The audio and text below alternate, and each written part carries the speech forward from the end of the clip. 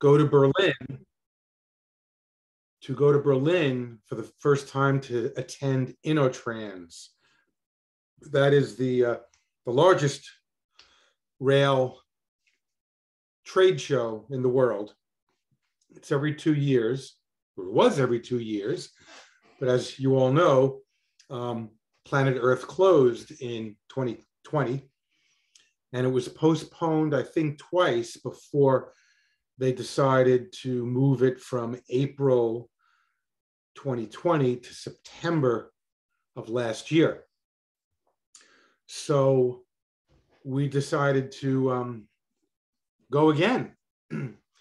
And the exposition is 4 days, but we, of course, have to turn it into a 2-week trip.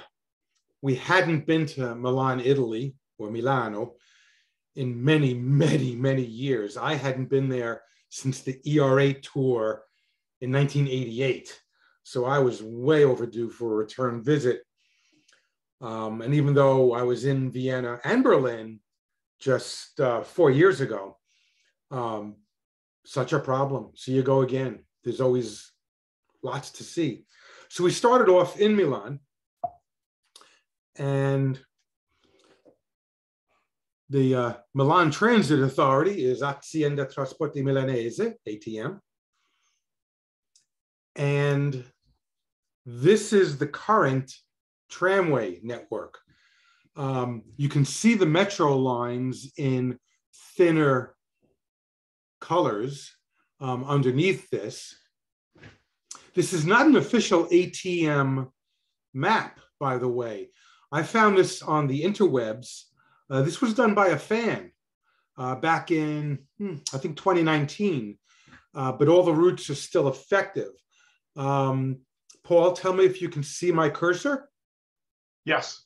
Okay, up here at the top, that was the last Milanese interurban line. And it started at the Comasina metro terminal of the line 3 and went north to Limbiate. By last year, it was only operating rush hours only and Saturday morning. So it was operating when we were there last September, but we didn't think it was going to end. Meanwhile, I think the following month, or a couple of weeks later, service terminated, and they are supposedly rebuilding the entire line. It was being held together with spit and polish, and the track work was getting very seedy. So we are hoping that both it and one of the other interurban lines that was supposedly being rebuilt and coming back someday do in fact come back. So that was a real woulda, shoulda, coulda, and well, we didn't. Anyway, as you can see, Milan's tramway system is very extensive. And between a couple of different routes, there is a circulator set of lines around the old city, which is right there in the middle. The great thing about Milan, and I'm sure most of you know this, is their Peter Witt double truck motor cars from 1928, 1929 are still running around. A lot have been sold off to various museums, here, there, and everywhere. Market Street Railway in San Francisco, for example, and many other places. They originally had 500 of them. There are still about 200 left. And surprisingly, there are representatives today from all 6 of the original manufacturers from the 1920s. And that's probably because there were, and I'm guessing, I really don't know, maybe Carl Jackson can chime in. I'm guessing that they were all built to the exact same specifications. So parts-wise, they're interchangeable. I have no idea. That's just a wild guess. But like I said, all 6 of these manufacturers are represented today. So here we are, the first full day, actually the day we arrived in Milan from an overnight flight, Thursday, September 8th. And this is just 2 or 3 blocks from our hotel. This is right at Piazza della Repubblica. And we're starting off, and of course, the Peter Wicks make all the right noises. It's such a flashback. It's amazing. It's a rolling museum. The whole city is a rolling museum. Most importantly, today, Milan considers the Peter Wicks to be a part of the fabric of the city, and they're not going anywhere.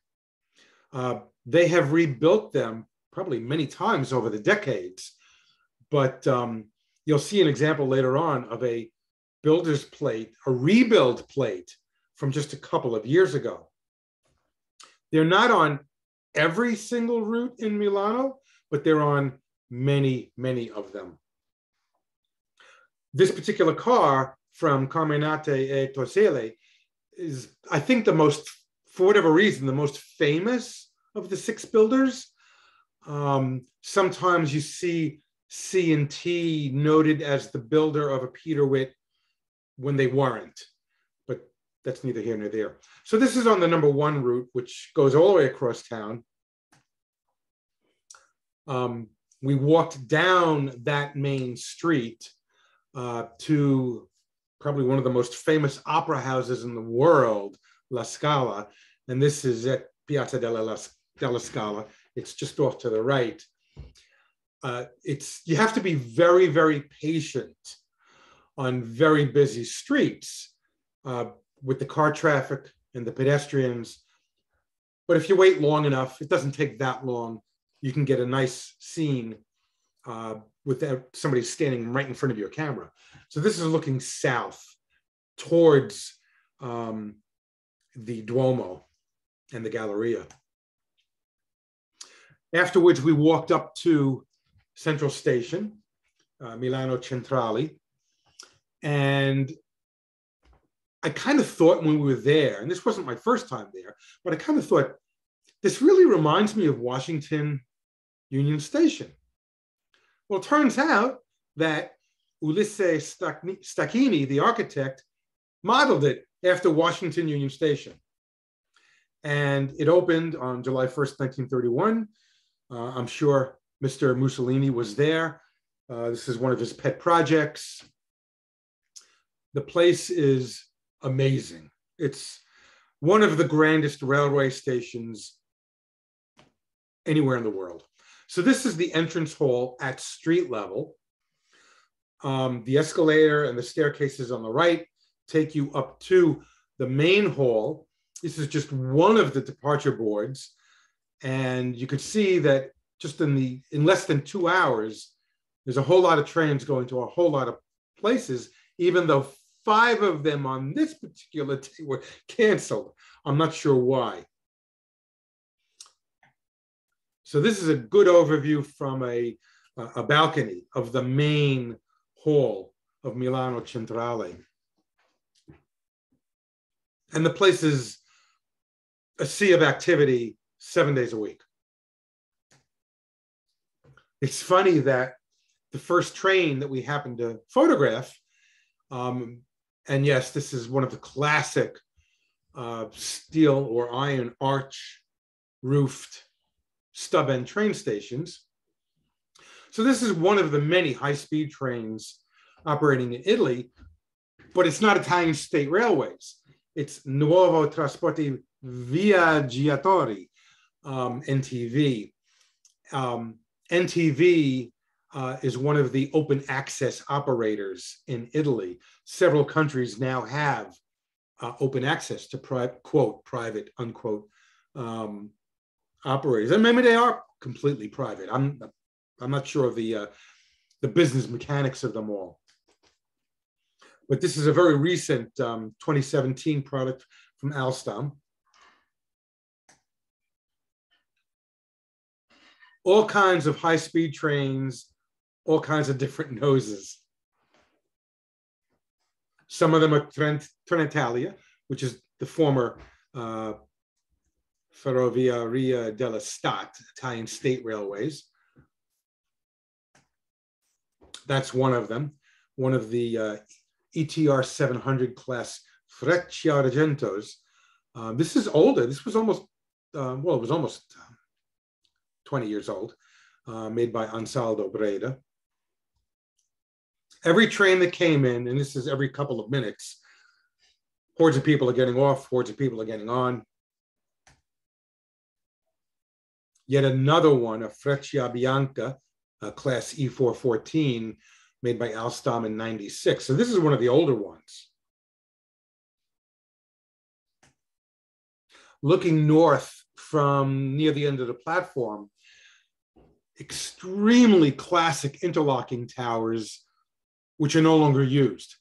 But they're in fabulous shape. You can see Cabina A cabin closest to us.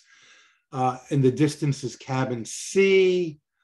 I'm not sure where B and D were, but the current interlocking tower is out of view to the left. And I'm sure it has, computer workstations. This is just outside the west side of Centrale. The number 9 tram terminates there on a loop. Kind of reminds you of a worm. These are Ansaldo Breda's, they call them Siriettos, but the basic model is Sirio.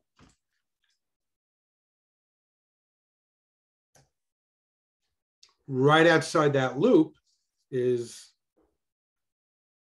the Via Fabio Filzi. And the number 5 operates north-south here, and it's mostly Peter Witz. This is one from one of the other manufacturers, Reggiane. Now, some of the Peter Witz were built in 1928, but I've never found a car-by-car listing that gave the exact year of the build. So I just called everything 1929. Be that as it may, none of them are new. That's looking up the avenue.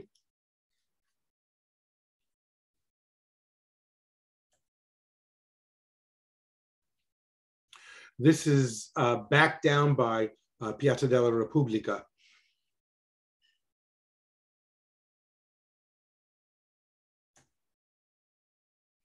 We then traveled all the way to the north side of the city on the number 12 route. And the 12 is one of the routes that has mixed equipment. It's got Peter Witz, and it has these mid-1970s 3-section articulateds made by Fiat. So this is he's just coming out of the terminal loop.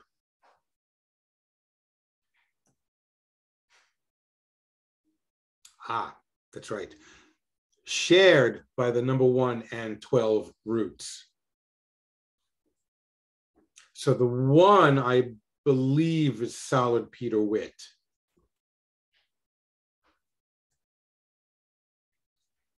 Going over a bridge over a autostrada, limited access highway. We're working our way south on the route. And here comes that Fiat. There's one of the rebuild plates, already 10 years old. This is Peter Witt 1582. So this does say 1928. There you go.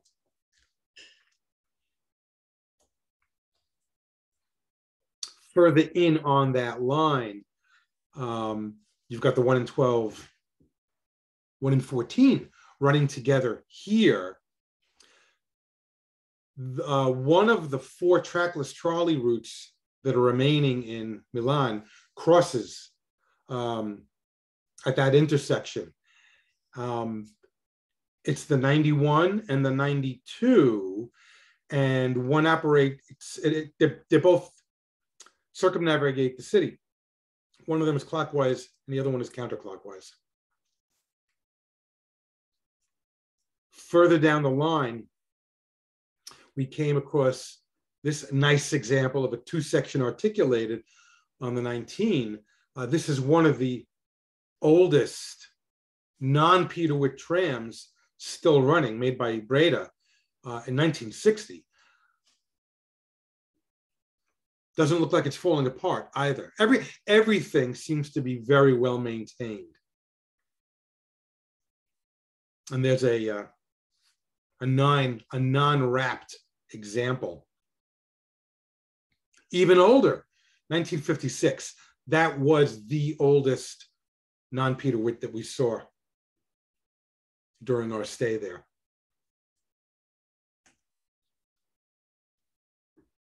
So you've got the 1 and the 19 on this stretch, a goodly amount of private right-of-way.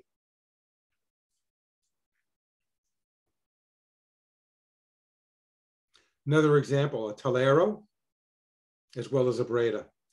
The 1974 that's closest to us had been an advertising car, and that's the reason for the band around the roof that used to hold ads.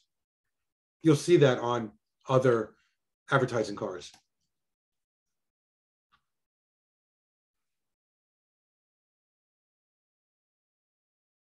All the lines, even midday, seem to be well patronized.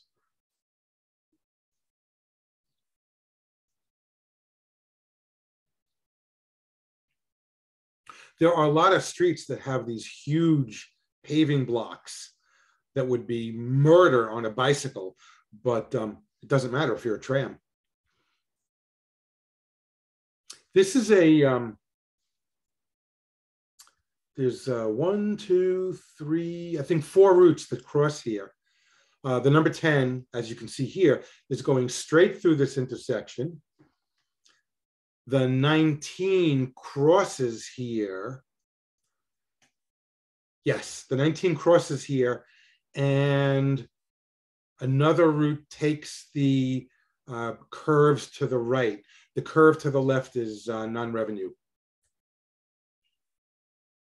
This is along the Via Vincenzo Monti, one of the prettiest residential streets I've seen anywhere in Italy. You could move there tomorrow and be perfectly happy. Beautiful, like 5-story, 6-story old apartment buildings, very, very tree-lined. Matter of fact, the trams and the traffic go through a canopy of leaves. It's really, really pretty.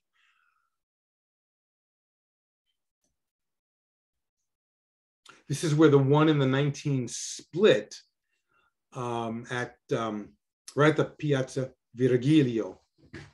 So the number 1, it's another one of those cars that had been an advertising car with that metal band around the roof. He's turning left and will momentarily hit the Milan Nord station. Speaking of advertising cars, there you go. And that is Cadorna Station on the left.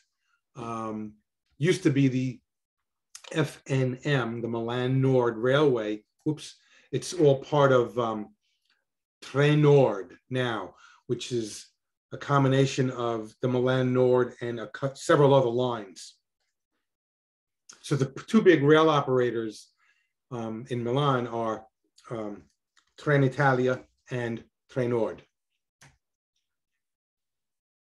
We got back on the number 1. We rode all the way to the east terminal up at Greco. So he's coming off the terminal loop. And it's hey, Jeff, yes. Jeff, sorry to interrupt. Question in the chat. Do the cars have pedal controllers like PCCs, or I guess the question is probably in reference to the modern cars. I think so. I think the Fiats and Bredas might be PCCs, but I'm not certain of that. Don't quote me.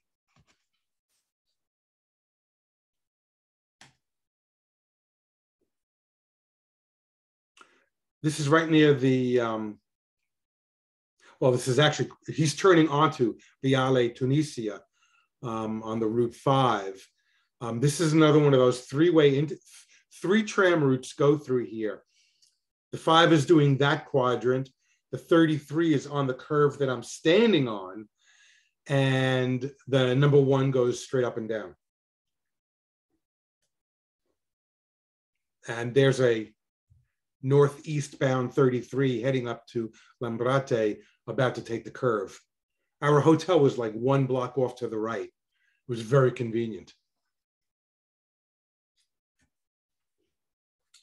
So the next day, Saturday, we decided we do a great big multimodal trip. We started off here in Central Station, and we were going to go straight up to Avenzo to catch a lake boat on Lake Maggiore. Unfortunately, the Italian Railway was doing engineering work, so our train was only going as far as Sesto Calende, where we then had to transfer for a bus, but it wasn't a long ride. So it really was multimodal. So here's one of their really new Hitachi Italy class ETR 421s. Really, really nice EMUs, smooth riding. Excuse me, Arona, not Avenza. So we took the train and then the bus to Arona, got on the lake boat, and we headed up all the way up Lake Maggiore to the end in Switzerland. This was a 4-hour boat ride. If you have nothing to do on a day in Milan, you want to do this. It is outstanding, outstanding. And like me, a lot of you have multimodal transportation interests. So you will like this. It's extremely, extremely scenic. We're passing through Lessa, going through Stresa, and there are still some, as the name implies, grand hotels. And yes, this is not an inexpensive place to stay, but you will be treated royally. Another one of the stops in Palanza. Of course, I was able to look all this stuff up using Google Maps and Google Street View. It's amazing. So it turns out that that mausoleum on the right, if I'm not mistaken, is the guy for whom the station, the former Milan Nord station in Milan, is named for, Luigi Cadorna.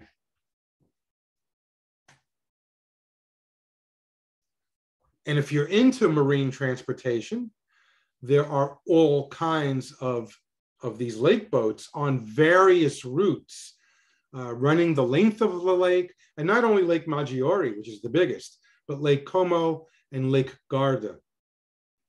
There are much shorter ferry routes going across the lake. And then these distance boats making multiple stops. We happened to be on one of the express trips, and it still made about 6 stops, but there were many more. And of course, this being Europe, if you go to the navigation company's website, Gestione Navigazione Laghi, you will find the page with the roster of every one of their ships, who built it, when it was built, the engines, you name it, the full data sheets. It's really fantastic. So this is one of their older boats, made by Breda, the naval shipyard arm of Breda in Venice. An even older one made by Breda from 1957, the MV Roma, and we're now near Verbania. Yeah, as you could see, it's not chintzy real estate. And you've got the mountains all around. It's just mountains all around. Luckily, these sailboards did not get in our way. It seemed like there was 100 of them. But it was a beautiful day, so you can understand why they were out there. Here we are making a stop at Ascona. We're now in Switzerland. We've crossed the border. A 1972 boat from Rodriguez shipyards, the Capriolo.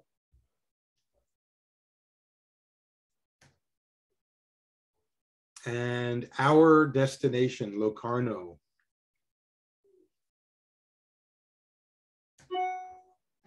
So this is the ship that we were on, the Verbania. Not old, but not new. And notice they have route and destination signs, electronic. So we had just come up on the route 203 from Arona, and it's getting ready to turn around and go right back. Next door was this, the MV Milano. I think this was the oldest ship that we saw, 1952.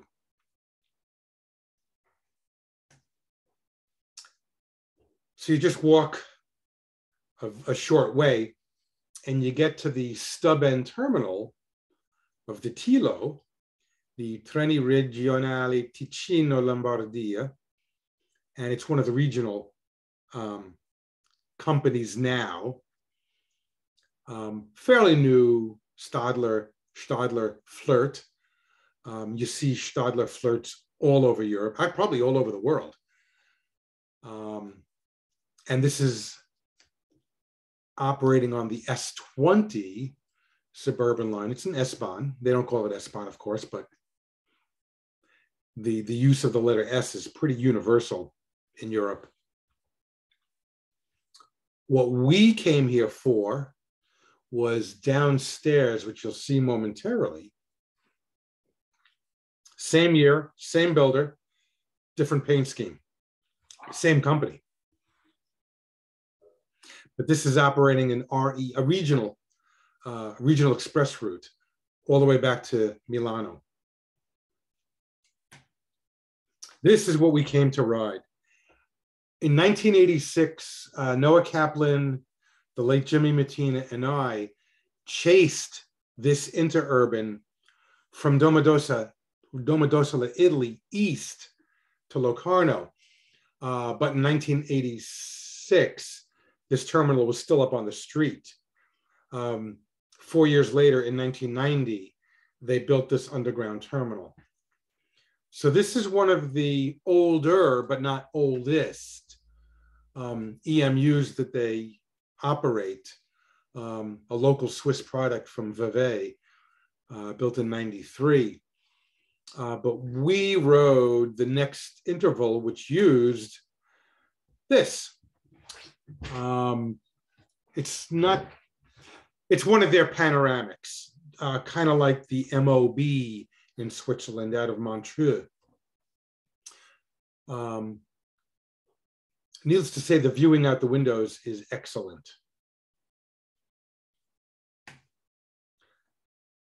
We didn't have any station stops en route that were long enough for us to jump out, get a picture, and come back in.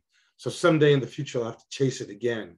Anyway, we took that across the Italian Alps to here, Domodossola. And we boarded Trenord, actually Trenitalia, back to Milano.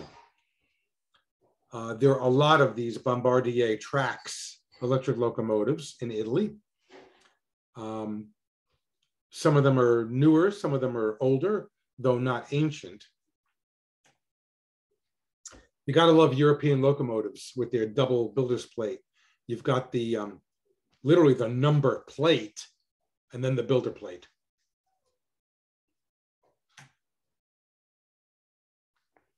Sitting over on another track was this Swiss, certainly semi-high speed, if not high speed example, built by Alstom 8 years previous.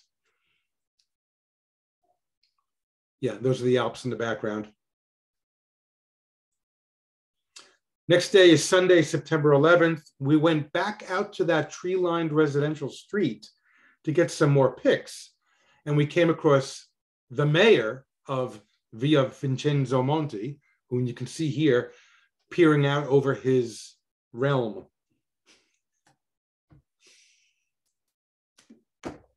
More Peter Witts. What's not to like?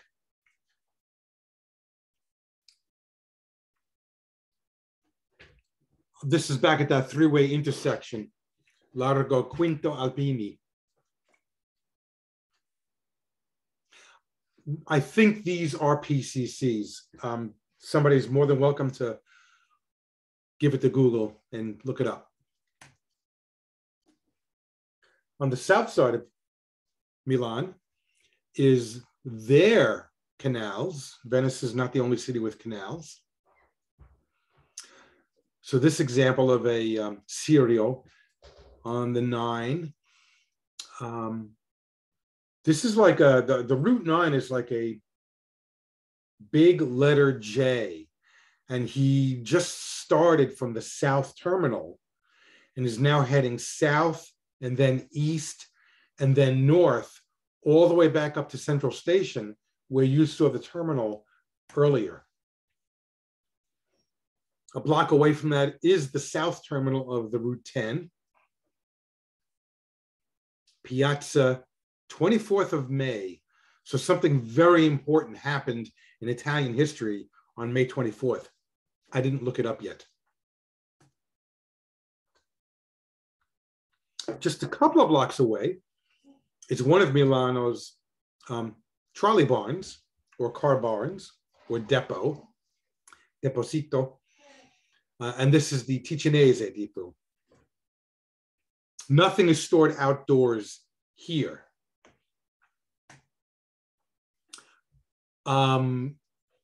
We explained to the nice gentleman at the door who we used to work for, thinking we'd be able to walk all over the inside. And he didn't have authority to do that, which we understood, but he allowed us to get us a couple of pictures from inside the doorway. So you can see 1, 2, 3, 4 different kinds of trams here.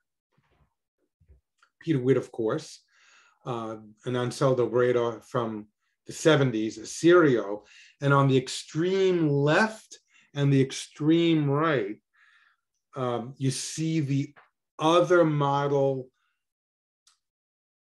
who I never saw out on the street and might have also been made by Ansaldo Breda, but since I didn't photograph any of them per se, I didn't look it up. So this is the back end of the depot from the street around the block. Note the intricate rail work and all of the custom-made frogs. They don't say it can't be done, they just do it. So then we rode the number 10 all the way across town up towards another depot.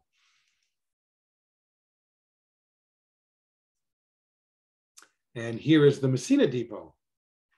Again, another huge structure, fully enclosed, nothing's outside, which is great. It's great for security, weather protection. I mean, you don't have to worry about snow or ice, generally speaking. And again, here, we can get all the pictures we wanted from the doorway, but that was it. Still better than nothing. You can see in the middle there, one of those green other articulated trams. And from the look of it, that's been sitting there a long time and it's very dusty. So I'm not sure what the story is with those. Maybe they're not happy with them. Maybe they're rush hour only. More Peter Witts, more advertising cars. One of the most famous tram scenes in all of Milan. And this is good. This is in good sun, morning, noon, and afternoon, right in front of Central Station in the Piazza Duca d'Aosta. And you don't have to wait long to get a shot like this with no car in the roadway in front of you. I don't even think we're here 5 minutes. Same spot looking west. It's funny how you see the same advertising car all over the city. Of course, there could be more than one. Like many places, the architecture is a mixture of very old and very new. Could not resist a bus with a pantograph. This is right outside of Central Station, right next to the number 9 trolley loop. Practically brand new Solaris Urbino 412. And yes, of course, it's pure electric. And probably at the end of each trip, they raise the pan to recharge the batteries. Mike Licken and all the other bus experts out there, I'm sure can correct me on this. Maybe their range is such that they do not need to recharge on every trip. I suspect not, but, and of course they're in this very trendy green Echo paint scheme. Quite nice.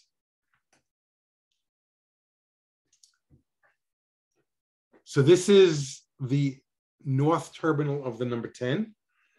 The railway coming out of Central Station is just 2 blocks to the right out of view.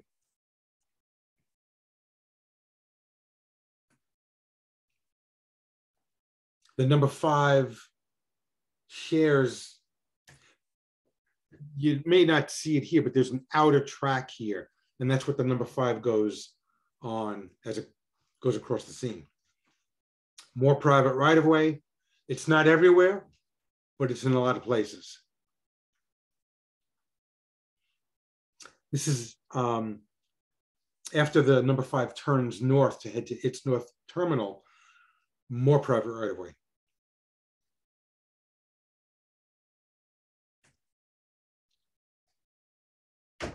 The 91 and the 92 cross various tramways. You saw one earlier, although we weren't lucky enough to get a trackless crossing at the same time. But we did stick around here. Unfortunately, the eastbound car traffic was such that this was the best I could do right here. This is one of the older, though certainly not old, Van Hoels. Milan used to have about 8 or 9 trackless routes. And in the 70s and 80s, it got reduced down to the current 4. But while there's no plans to eliminate them, they apparently don't have any plans to do any extensions yet. Here's one of the really new Solaris Trollinos on the 92.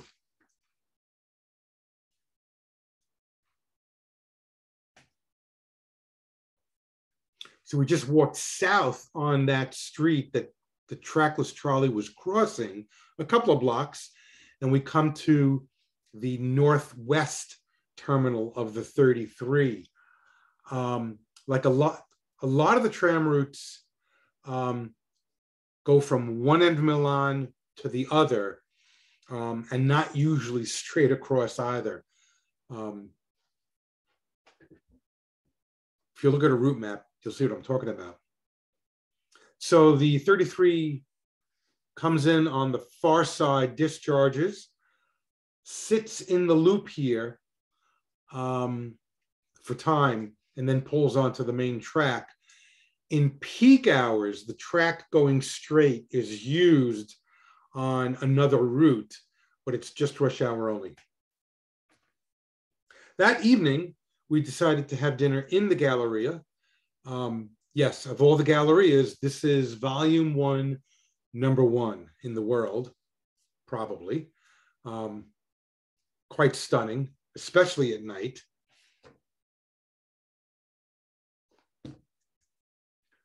And even though there are lots of very high-end shops, the restaurants are very good and not that pricey. They were surprisingly affordable.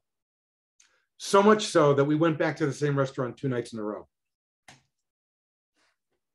That is the main cathedral, the Duomo di Milano. Construction was started, as you can see, in 1386. And it only got finished in the past 100 years. So it was a long, when you hear cathedral project, this is a cathedral project. And a night view of the outside of the Galleria. You can see the entrances to the metro lit up between here and the Galleria. Next day, we had a change in plans. We were going to do a rail trip up to Switzerland and back, but due to engineering work again, we decided to heck with that. We're going to do another boat ride, but this time on Lake Como. So we're waiting around for the 9:43 departure on track 7 to Como Lago. And that is our trusty steed on track 7 on Alstom Coradia Meridian from 2014, operated by Trenord, formerly Milan Nord Railway. I should add that back in the old days, the Milan Nord, I believe, was 3,000 volts DC overhead, the same as the Lackawanna. Please correct me if I misstated that. Luckily, when I was here in 86 and 88, there was tons of their old pre-war MUs still running. Someday I'll have to give you guys and gals a slideshow of that. And Noah Kaplan's darling wife, Cynthia, is standing right there in the light blue shirt. Over on the next track was this bi-level. I looked high and low all over the interwebs and could not find a builder or a date for Trenord's class EB 761s. Please feel free to put in the chat a website that gives you detailed roster information for Worldwide Railways. That is Como. It's very, very touristy, and for good reason. It's a beautiful place. You can just come up to Como and spend a day, but there are lake boats going every which way. We were going up to Bellagio. And once again, if you're into marine aviation, all kinds of examples from the same company. This is a very recent example from 2014. Another Italian lake, unbelievable scenery, lots of hillsides, lots of mountains. And you just want to get off the ship on every port and just march around. 2 examples, fairly recent and quite old, from Breda and Navali. We are now in Tremezzo. A different builder, Pesaro Shipyards. Yet another really grand hotel.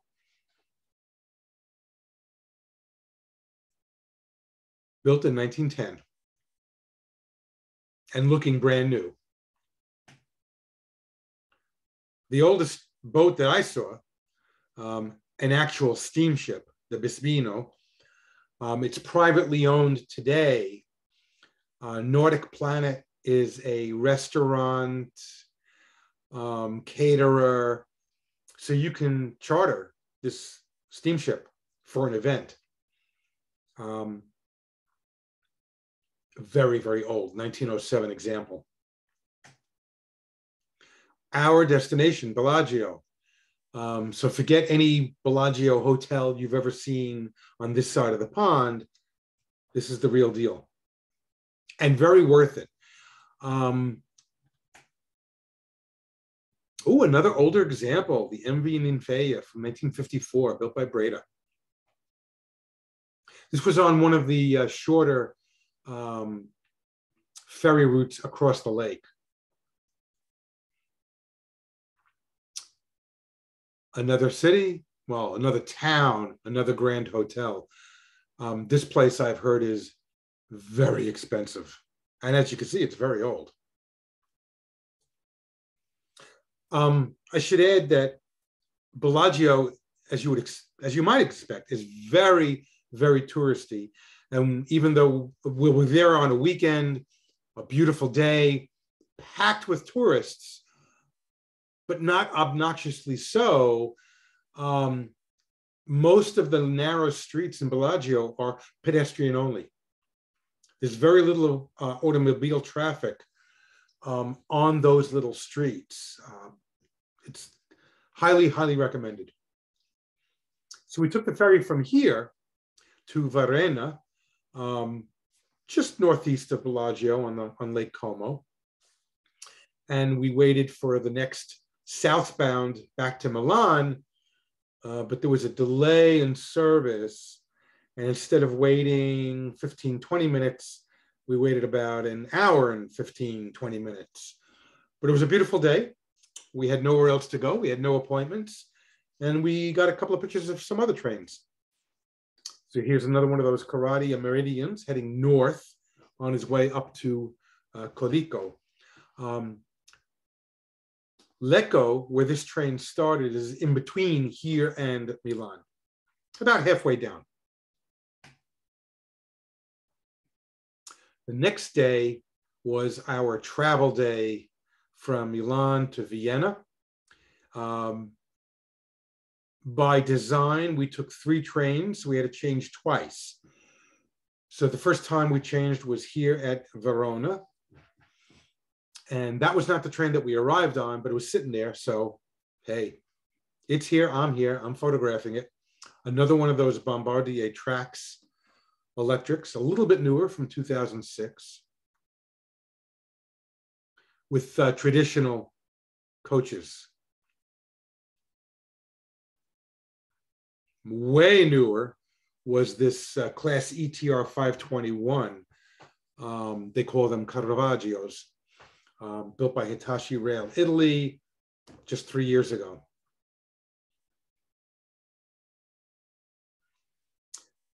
A lot of you have probably seen these in your travels.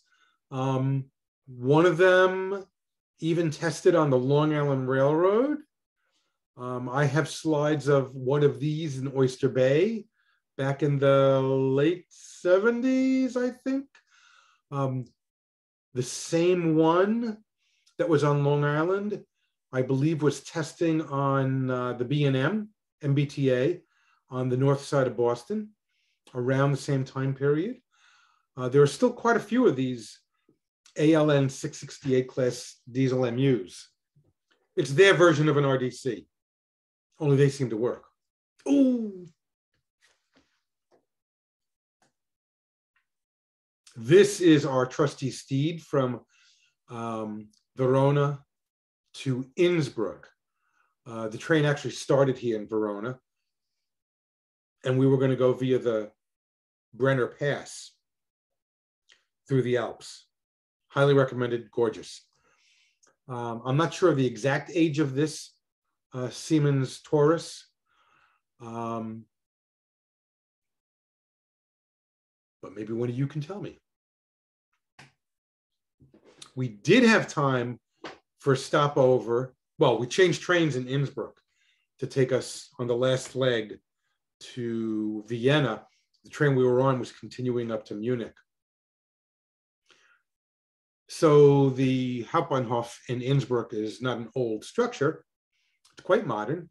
And as you can see, at 3 o'clock in the afternoon, there's 3 and 4 o'clock in the afternoon, there's quite a few departures. And a mixture of S-Bahns, regional expresses. Yeah, that's pretty much it. So across the street from the train station, ta-da, is the Innsbrucker Verkehrsbetrieb, Innsbruck Transit Authority. I had not been to Innsbruck since the ERA tour with Jack May in 1990. Way overdue for a return visit. And of course, they did not have these Bombardier Flexity outlooks in 1990, 30 years ago, 30 years previous. And yeah, it's the Alps. Wednesday, our first full day in Vienna. Wiener Linien is the Vienna Transit Authority. That is a track diagram of the Vienna tramway network. Currently, it is huge. And they have eliminated tram routes due to metro, underground, U-Bahn, subway lines. And it's still huge.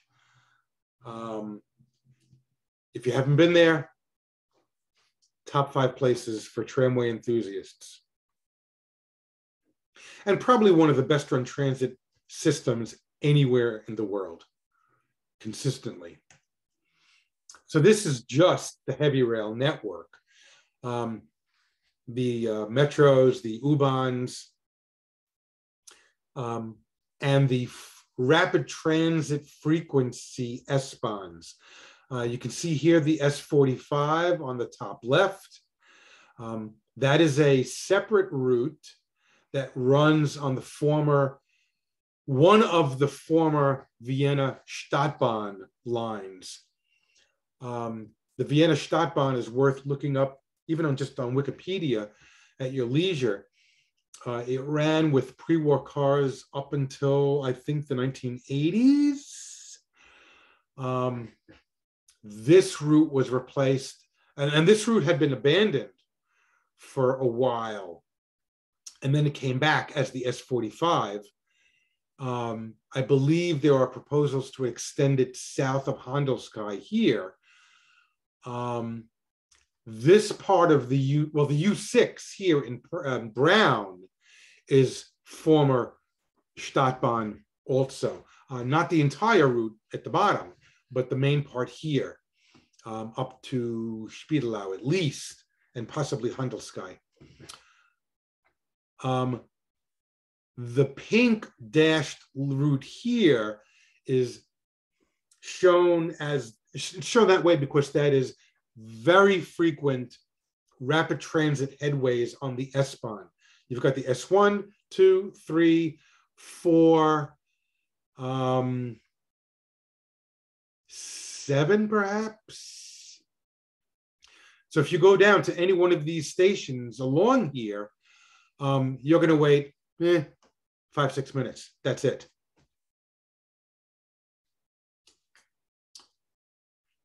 I was on my own this day, so I started off on the U-Bahn right here at Karlsplatz. Karlsplatz is a very big interchange. You've got the U4, but you also upstairs on the street have several tram routes, including the interurban to Baden.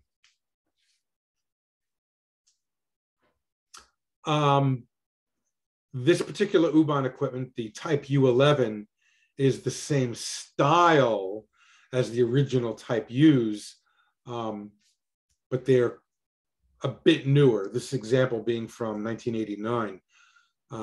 All of the Type U's were built by SGP in Austria. Now this is midday, and you can see that you've got this train here and the next one's in 5 minutes. So this is heading north, And this is the first outdoor stop, Stadtpark. So this is one of the newer Type V cars, train sets, not cars, built by Siemens 2013 and I think 2014.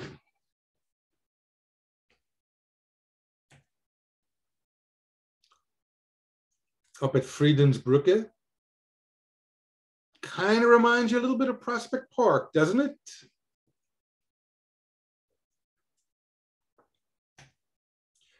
That's just the other side of the very, very wide platform. This is running along the Danube Canal, so it's parkland on that side of the train.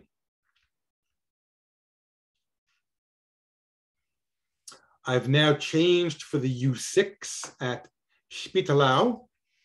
Like I said, this is former Stadtbahn. Possibly not right here in this station, but certainly south of here. When the U6 started, and it might have been 1994, they got these Type T cars from, it's now Bombardier, well, it became Bombardier. Bombardier bought the Lohne Werke, a local car builder, and of course now they're Alstom. So there was 2 orders for these cars. These cars can and do operate on street trackage to get to car barns for maintenance, although they're bigger than the street cars, which you'll see later. So there's 2 main batches, the T's built 92 to 2000, and the T1s built 2000 to 2014. And this is already their second paint scheme. They were originally white with red trim.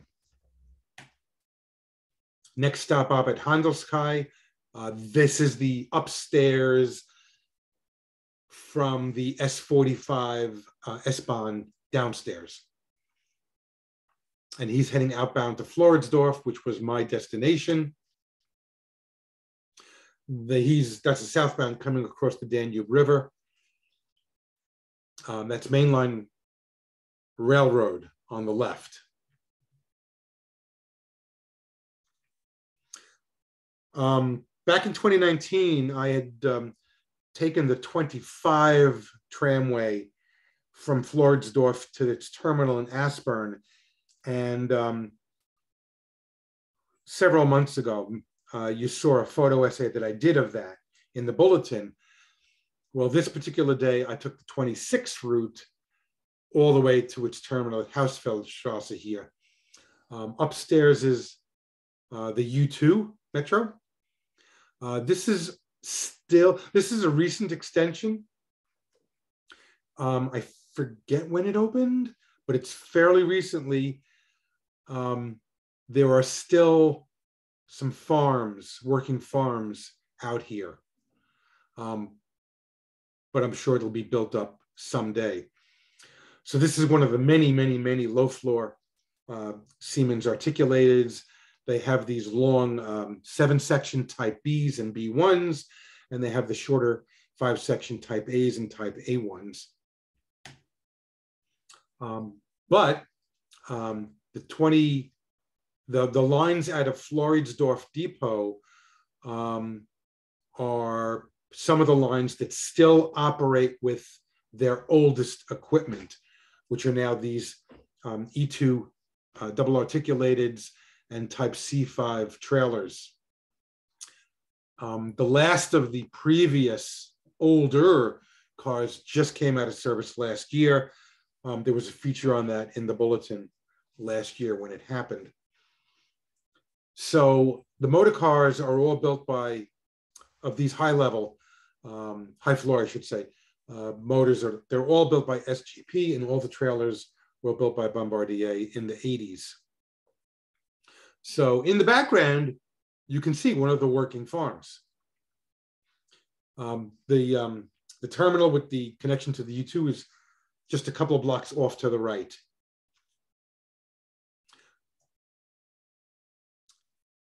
It was a rainy day, and I did bring my umbrella, and luckily my camera is hand holdable, So the left hand's got the umbrella, the right hand's got the camera. Doesn't matter. And these days, you just pump up the ISO a little bit and you have a high shutter speed and good depth of field. God bless digital.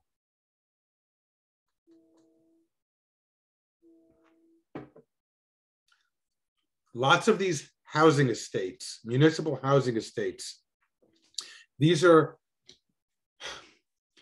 from the municipal standpoint, these are analogous to New York City's housing projects.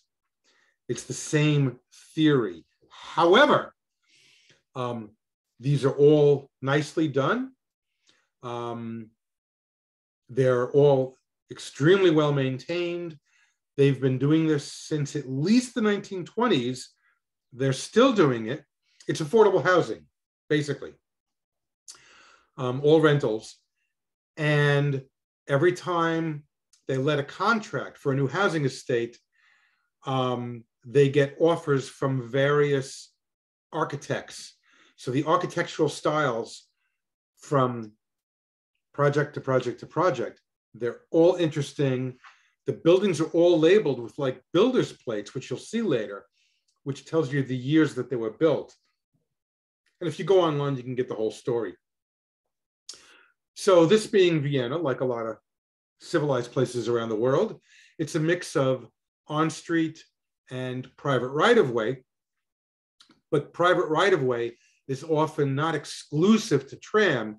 It's a transit way.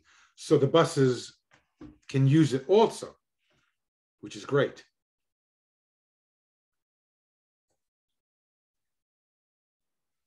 We're looking east here, and this is a westbound. It's actually a short turn to Kagran, which is another interchange with the original U1 metro. Matter of fact, Kagran used to be the original north terminal of the metro before it was extended further north. Anyway, this westbound is about to go through this S-curve onto private right-of-way alongside the street. That's not a working farm. That is a botanical garden on the left.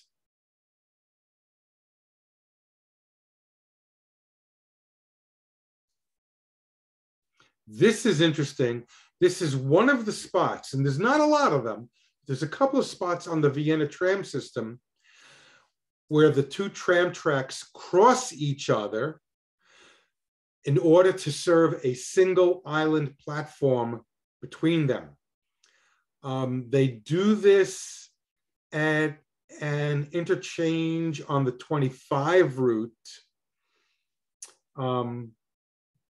It's a free transfer with the U-Bahn, but they do that here to service a very big shopping center.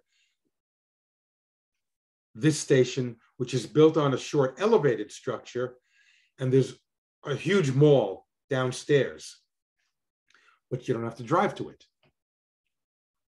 So this is why the tracks cross each other. You could have one platform with elevators. And then at the west end, as you can see on the right, they cross each other again to go to normal right-hand running.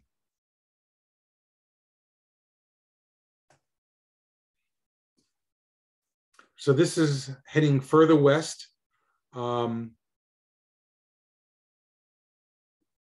Again, on a transit way here, mixed bus. And you can see over here, tram and bus. And of course, the list of all the routes and the timetables. But every stop, generally speaking, every stop has a digital readout, which you can't see here because the tram is blocking it, of what is coming next and whether it's low floor, barrier free, as the Europeans like to call it, low floor or not. Next day is Thursday, September 15th. I started out on my own again. So I went back out to that same location, Gasse, to pick up where I had left off. So I'm starting out on the U-Bahn with type U11s again. This is at Alte Donau, one of the outdoor stations.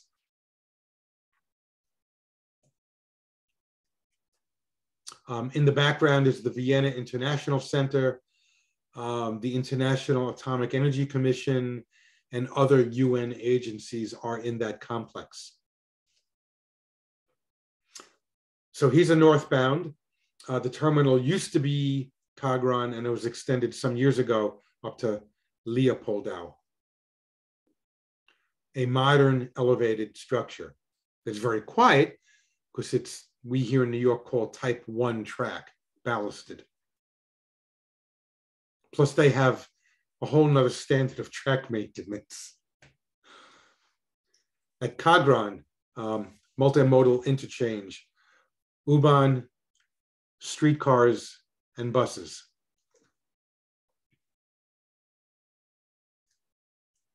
At this point in time, last September, it was still mandatory to wear masks on board any transit vehicle. And virtually everybody did. So this is the same stop as the previous day, only it's a cloudy day now, umbrella in hand. And as you can see, this is transit way, bus and tram. Just off to the right was this building. And I said to myself, that has to be an old railway station building of some kind. Well, it's not a crazy museum. It is the Bezirksmuseum. Bezirk is district in German. And this is the museum for Donaustadt, which is the 22nd district of Vienna.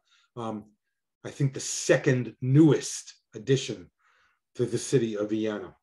So it turns out that yes, this is the former station building of the Steam Tramway Company, literally, formerly Krauss and Company.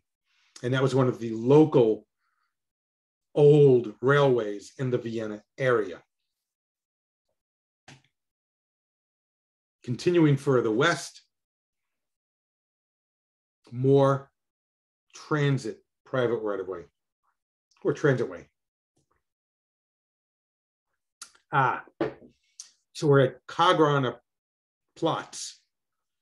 So the U1 is downstairs in its recent tunnel, and the 26 is up here crossing. The turnout that was removed here was the 25, and that was rerouted to a brand new residential street just a couple of years ago. And in fact, the 25 even earlier used to cross the 26 here and continue north, but that was all abandoned with the U1 subway when it opened. So that turnout is just off to the right beyond this tram. Oh, and here you can see one of those digital displays that are everywhere. And you can see that it's still showing a minute away. So there might have been a second tram 1 minute away, and you could see the little logo for the wheelchair telling folks that it's a low floor tram.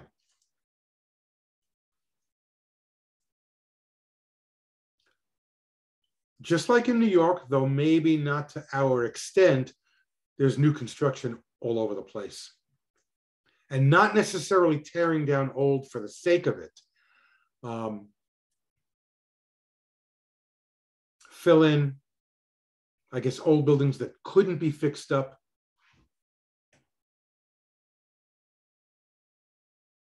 Combination, here you can see bus and streetcar. These streetcar signs are kind of unique to Vienna. Unfortunately, they stopped making them new. You'll see later on brand new ones that aren't quite as stylish, but still convey the information. Here you get a very close-up one. All of the bus routes in Vienna have the letter A. A lot of them used to be tram lines. I don't know this without doing more research, but the 27A bus could have been a 27 tram years ago.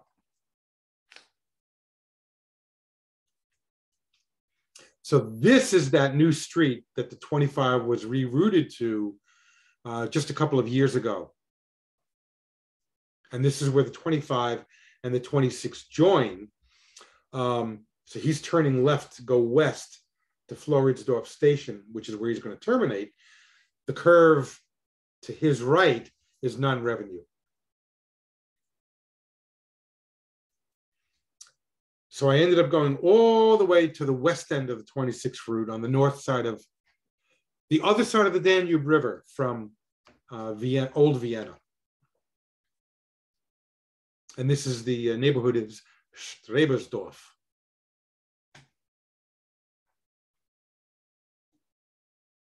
So this is heading up towards the terminal on a transitway. See the lettering on that building just to the left of the tram? That is one of those municipal housing estates. This particular one was built 1957-59. Those are the architects. It's 141 units.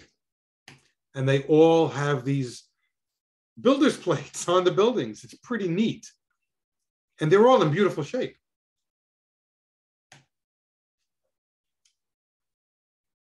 Turning off of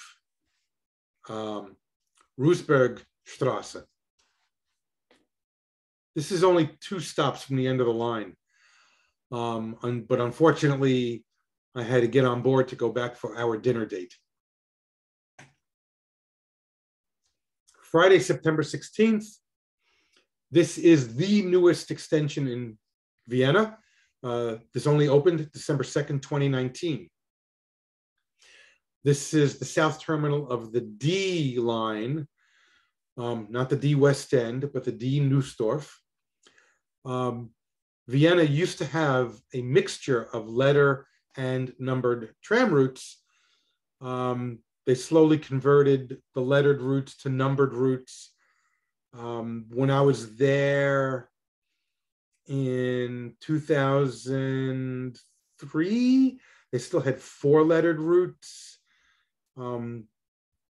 Today, all they have is the D and the O. Not sure why that they just haven't given them numbers, but there you have it. So this, like I said, this is a brand new extension. This extension is 1, 2, 3 stops south of the main railway station, the Hauptbahnhof. The D used to terminate at the main railway station before it was the Hauptbahnhof, and I'll show you that. But this is everything you see in this view is brand new, did not exist 20 years ago.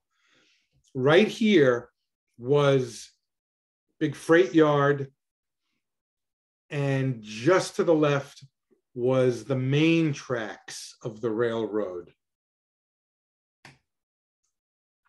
Looking the other way, this is before breakfast on this morning.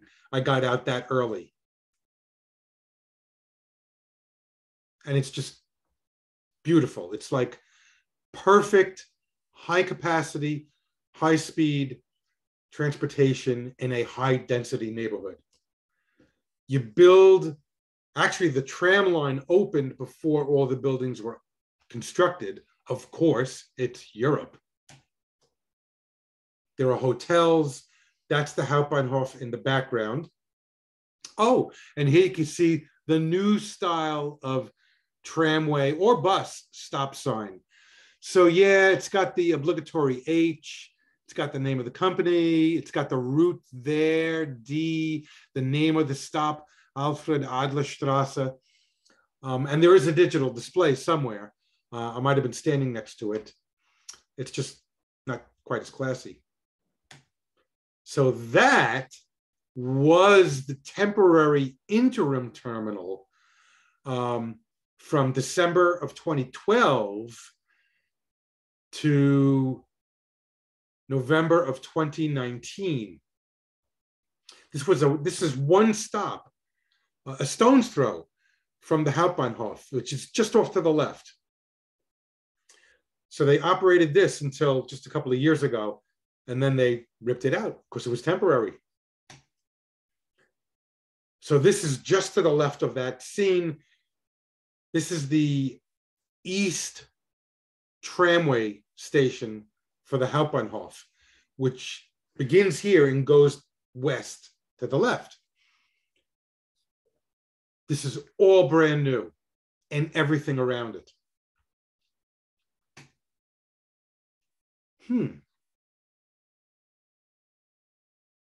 I may have to show you at the end. What used to be in this quadrant was two separate stub-end railroad stations at a 90-degree angle. The Südbahnhof, the South Station, and the Ostbahnhof, the East Station. And it's funny, but the South Station extended to the west. And of course, the East Station extended to the south. It was all gotten rid of, replaced by this, which is not stub-ended, it's a through station, and everything else was completely redeveloped.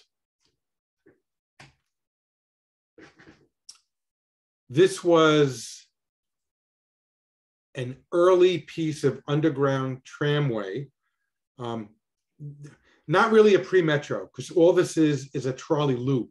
It's the terminal for the 37, 38, 40, 41, and 42 routes. And there's two more tram routes on a loop upstairs, which you'll see. So this is connected to the U-Bahn underground. There's all kinds of really nice shops, places to get food, snacks, you name it, all underground. Took the 41 all the way out to the northwest corner in a neighborhood called Putzleinsdorf. That happens to be a church, bell tower on the right. So this is the terminal loop. Absolutely stunning neighborhood, but most of the neighborhoods up here are gorgeous, and you want to move there tomorrow. Served by tram and buses. There's other main routes that have excellent bus service.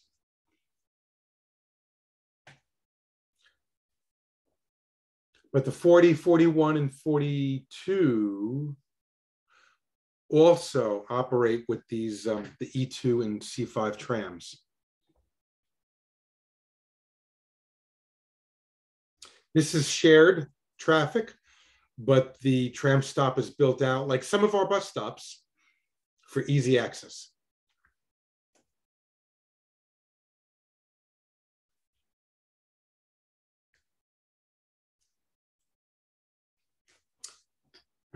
Okay, this is Gersthof. There's a lot going on here. There's 3 tram routes, the 9, the 40, the 41, and the S45 commuter rail upstairs, which used to be one of the Vienna Stadtbahns. You'll notice the intricate railing on the overpass. That, like the rest of this Vienna Stadtbahn, was designed by Otto Wagner. And you'll see another example coming up shortly. So the 41 tram uses the track on the left. The 40 and the number 9 use that. And all 3 inbounds use the track on the right.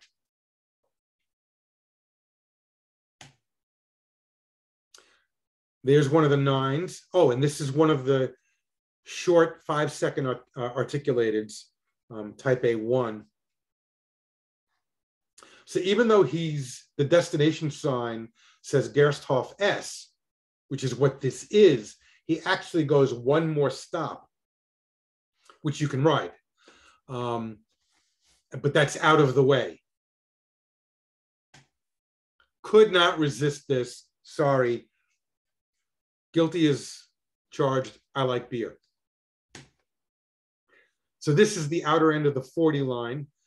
The neighborhood is all Gersthof. This is Herbeckstrasse. Interestingly, and unlike most of Vienna, this terminal loop, which is actually fairly large, it's a couple of blocks square, has no passing siding. What goes into the loop has to come out.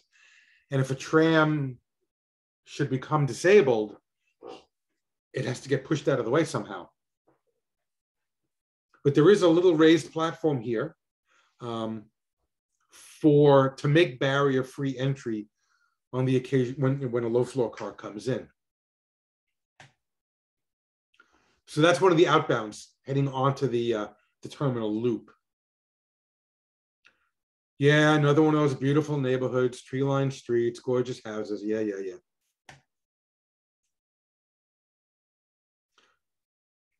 Somebody heading for the airport, or more likely, the railway station. And this is pure traditional mixed traffic. Just like Germantown Avenue in Philadelphia or Wayne Avenue.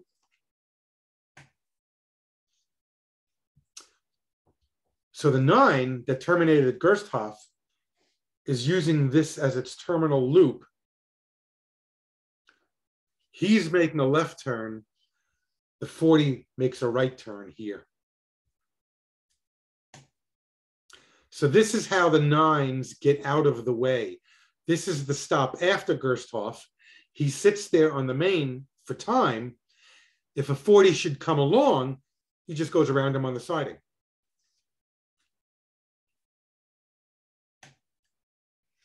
So this is the station building for Gersthof, the S45.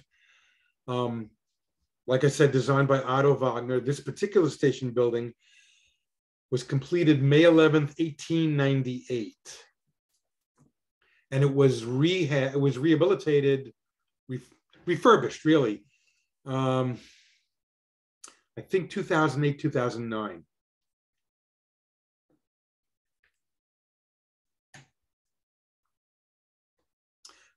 Took that, the S-Bahn, 1 or 2 stops, maybe 1 stop down to Hernals. So that's the S-Bahn going across overhead. And now I'm going to take the 43 out to Neuwaldeck. So you can see in the distance, the tram light has transitioned to the middle of the street, but that's a transit way. For the convenience of S-Bahn transfers, it swings over to here, also a transit way, but you don't have to cross any traffic lanes to get up to the S-Bahn. Oh, these Viennese, they think of everything. So this is out at the terminal at Neuwaldeck. Almost out into the suburbs here.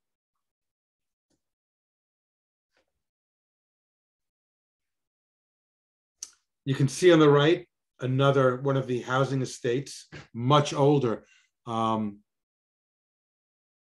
Looks like 1925, perhaps.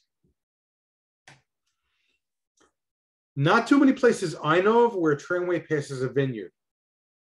This is the only example in Vienna. So he's turning onto Dornbacher Straße. And this particular vineyard is owned by a church at the top end of that hill. I don't know if they're open for wine tastings. I'm not sure. I'll have to check that out the next time I'm in town. Anyway, B1783 here is in a special wrap. This is the only car in Vienna, not commemorating, but celebrating the friendship between US of A and Austria. Kind of neat. So we're all the way back into Schottentor. You saw the lower level terminal loops. This is the street level terminal loop for the 43 and the 44, which goes out to Otterkring.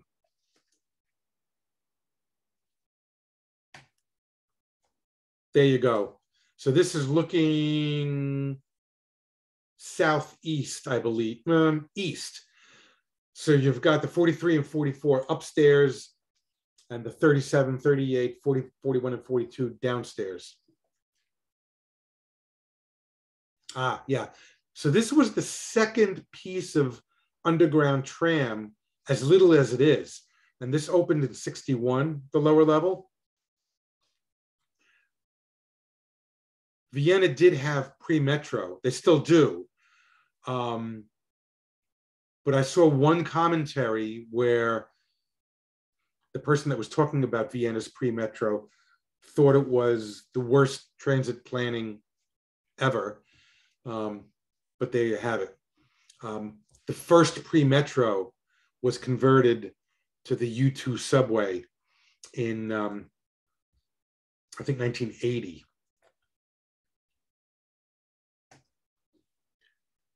So here's a little bit of temporary right-of-way. You see the new trackage on the left. This is for the construction of the new U5 and a reconfigured U2. And I think it's supposed to open, I think the first piece is supposed to open the end of this year or the beginning of 24. And that's going to be, I think, the U5, which is taking the place of today's U2. And the U2 is going through a newly constructed connection and heading off in a different direction.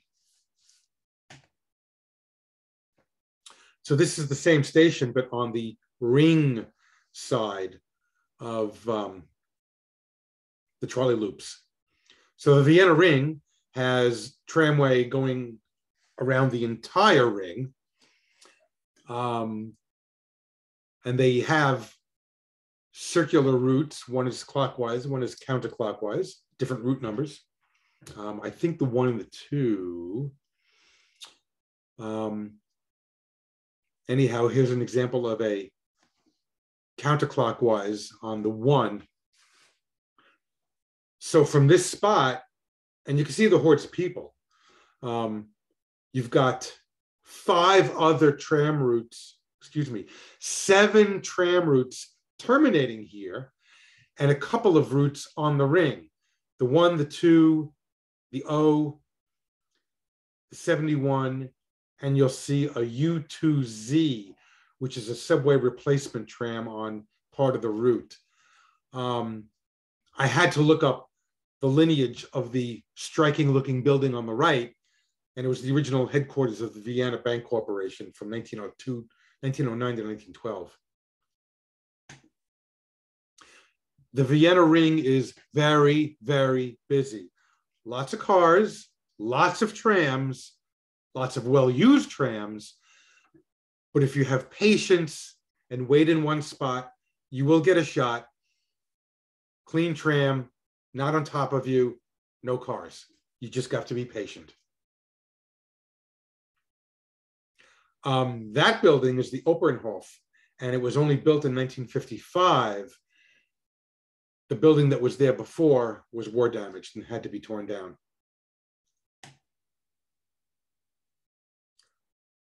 So there's a 2 going in the other direction. So that's a clockwise. I've changed street sides.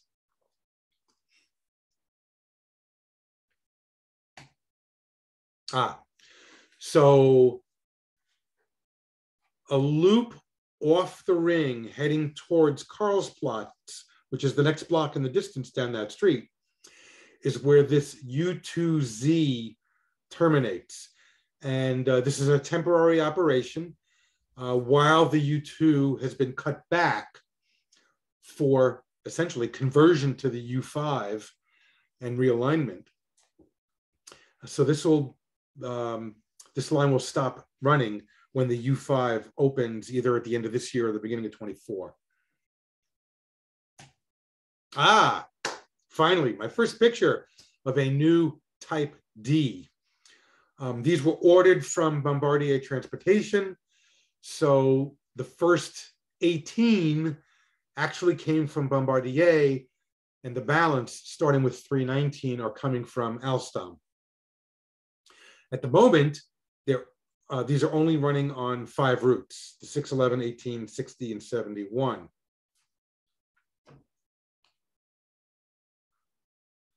And there are Flexities that are, Bombardier's Flexity is a standard tram model, but they've been tailored to Vienna, hence the Flexity Wien, or Berlin, the Flexity Berlin, and maybe a couple of other cities.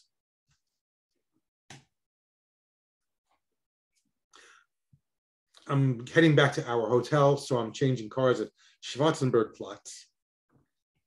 On the left is the Palais Wiener von Welten, built in 1869. And the statue on the right is the monument to Carl Philipp, the Prince of Schwarzenberg.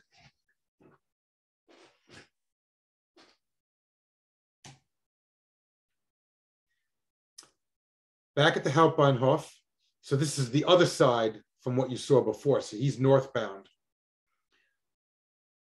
Once again, everything, every piece of pavement, every blade of grass, every building is new. Ah, I did put it in here. So this is what that area looked like before redevelopment. So this is the Südbahnhof. This is looking southeast. So this is the Südbahnhof heading west. That's the Ostbahnhof heading south and east. In the middle is the coach yards. Here's the freight yard. So you see this loop over here, that is still with us today. It's not used by a regular route. That is where the D used to terminate. This building here is a new, I think it was built in 1951, combined building that they just called Südbahnhof. One of the two buildings was too far damaged from the war, and they decided to tear down the other one and combine them into a single building, which is what they did. So this was all taken down 2012, I think. All these buildings on the south here, these buildings on the, I should say the north, the left here, all these buildings to the right, they're still with us. But the same view today is that. So the Hauptbahnhof goes through the chord of where the coach yard was and is now a through station. This is where South Station was. That is where East Station was. And all this is where the freight yards were. It's amazing, just amazing. And the trolley loop is still there today, right there. It's just not used by a regular service. So this is on the ground in that view looking east. So just off to the right here was where the old station was. So this is an 18 car heading west and south, just east of the main railway station. Only the D stopped at the east end of the railway station. So this is one of the Alstom type Ds. This is looking west at the same spot. So you've got the 18 coming out of the tunnel there, and the O stays on the surface. And the Hauptbahnhof is off to the left here. Of course, this building here is brand new. So here we are down below. This is the first pre-metro, and now the only pre-metro in Vienna. This spot right here was just an underpass under that plaza initially, and this opened in 1959. The other pre-metro, that's now the U2, opened in 66, and that got converted for full metro. This was extended from here all the way west, about 7 stations, It's like 3.5 kilometers in 69. And several routes use it. The 18 uses it for its full length. Others come in and out. And here we are. So that's the underground station I just was at. There's the ramp. So it goes west under the Gürtel, the outer ring road, all the way to Eichenstrasse here, where it comes out. So you've got the Route 1, the 62, and the Vienna local bahn, the interurban, coming in this way. So there's a whole separate station on this part. There's a platform here on this little extension where the 1 and the 6 go. And then the 62 and the interurban go this way, and the 6 and the 18 go this way. So like I said, under Südtiroler Platz right here, that opened May of 59. The real main section of pre-metro from Maria-Hilfer-Straße to Friedrich-Schmidt-Platz, those two stations have since been renamed with the metro, opened October 8th, 66, and it was rebuilt over 2 months, July and August 1980, to today's U2 Metro. So this opened in January of 69. Never knew that. It was very interesting. So this is upstairs above that underground station with the other remaining lettered route, the route O. And another one of those short type A's. I then rode all the way back to Handelskai. So this is the east end of the S45. Hopefully they want to extend this further south along the Danube. I think this runs exclusively with Bombardier Talents. I didn't see any Siemens Desiro EMUs. Initially, the Austrian Federal Railway, ÖBB, was not thrilled with the performance of these Bombardier cars, but apparently they've worked out the kinks and they're now working very well. They're certainly very, very comfortable from the passenger standpoint. And they are low floor, mostly. So this is the current terminal at Handelskai. Upstairs is the U6, the former Stadtbahn, and other S-Bahn routes and regional expresses. So here it is, 10:45 in the morning, tons of people. This is back at that Gersthof station, only now we're upstairs. Beautifully restored, even though it's now 10 years ago. Little weed growth on the tracks, just like here. That could be an ecological reason. They don't want to use toxic chemicals, which I think is the reasoning why we have weeds on tracks here today. These class 4020s are still with us. They were supposed to be gone by now, just like the M3s were supposed to be gone by now. But due to delays from Bombardier and now Alstom, these are still around. Some of them are in a new paint scheme. This one is still in the old paint scheme, remarkably. So this guy is also a local product, Zimmering Graz Pauke, from 1981. So he's not ancient, but it ain't new. Then it was time to start making my way up to Grinzing for a dinner in a winery restaurant. So to get there, I had to take the 38. So this is another one of those transit right-of-ways.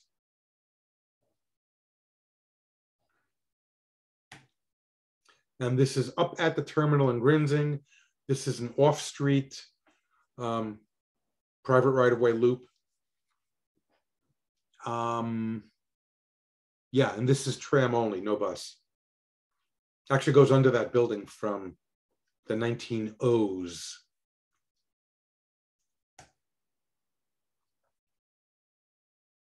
Later on, after dinner, we come back into the Hauptbahnhof to get a couple of shots. There are a lot of locomotive leasing companies in Europe these days. Back in the old days, you just had the national railways and that was it. And that was fine because there was such a variety of motive power. And there still is. Although there's less of a variety today. There's a lot of new equipment like these Siemens Vectrons. Siemens has built hundreds of Vectrons for many, many different companies. This one happens to be in operation on a Czech Republic train, which is actually heading to Budapest in Hungary. But it comes from European Locomotive Leasing. And it's a fairly new unit, 2015.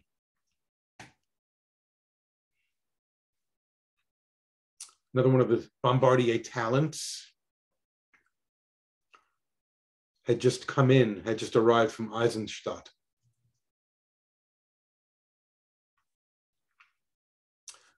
Sunday, September 18th is our travel day to Berlin. So before it was time for our train, we took pictures of this, that, and the other. So we've got the Siemens Taurus on a regional train to Villach, and over on the left is a German ICE, of which there are various different models, ICE, ICE 2, 3. I think this is one of the images that was on our website advertising the meeting tonight. This is one of the Siemens Desiro mainline, ML is for mainline, EMUs, which OBB has been extremely happy with. And again, like the Bombardier Talents, these are extremely comfortable MUs to ride. So first thing Monday, let me preface this. The reason for going to Berlin was for InnoTrans. Well, during the week of InnoTrans, every single hotel in Berlin jacks up its rates. So the places where we normally would stay out in Charlottenburg on the west side of Berlin that we love and we've been going to ever since the 80s were too expensive. So we found this beautiful little hotel way out in the eastern suburbs in Woltersdorf. And the problem, quote unquote, tongue in cheek, was we had to commute on this every single day to get into Berlin. Boo-hoo. So the Woltersdorf Straßenbahn, which is part of the Vienna, it's part of the Berlin Fair region. It's integrated into the network. It's the Route 87 these days, is the last operation with single truck motors, certainly in Germany. They make all the right noises. So this is what we commuted on every single day. This is the terminal. And we take, this particular example is a Gotha with MGB electrical equipment from 1959. And as you can see, it's absolutely gorgeous, like it just came out of a shop. They take pride. This is the West Terminal at Ransdorf. You go across the street to the S-Bahn terminal, not terminal, S-Bahn station, which is upstairs. From what I found, this station opened in 1879, and the route was grade separated way back, 1899 to 1902. Go upstairs and wait for the first S3 to come in, which is this. Most of the Berlin S-Bahn trains are now equipped with class 481s. They were made by a couple of different builders over a period of 10 years. This is their newer paint scheme, but similar to the original paint scheme. Most of these S-Bahn stations, though ancient, were rebuilt in the last 20 years. Brand new wooden roofs, varnished. All the brickwork was repointed, replaced. It's just in great shape. So we're heading out west. We changed trains here at Westkreuz, which is literally West Crossing. And you can see a train on the Ringbahn, which is a big ring that goes all around Berlin on the upper level here. This happened to be on an S5 heading all the way out to Strasbourg. By the way, Strasbourg is where the third interurban in the Berlin system exists. So this is one of the InnoTrans train sets. They're a little funny looking, in my humble opinion, and they're unique to Berlin.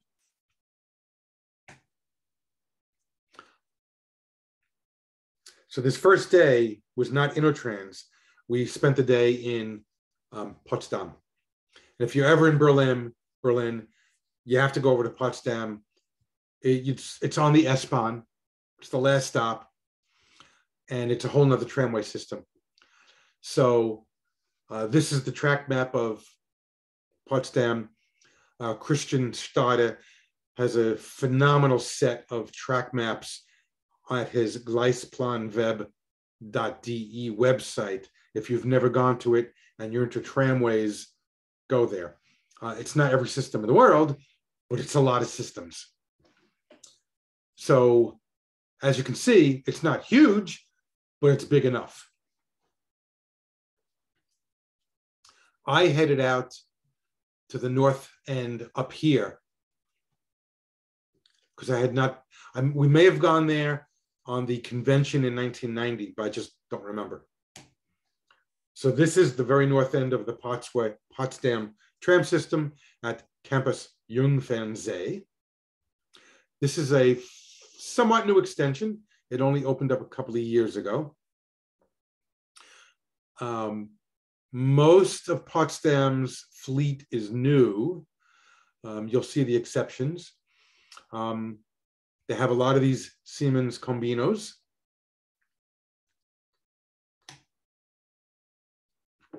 The very end of the line here, the last couple of stops, actually you could see up here, the last two stops are single track. They do have plans and construction is supposed to have started next year to extend it further north and to double track this section, which is private right-of-way side of the road.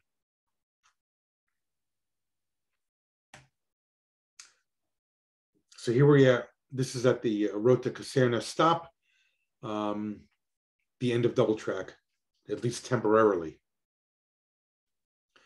In addition to the Combinos, they have these Combino XLs.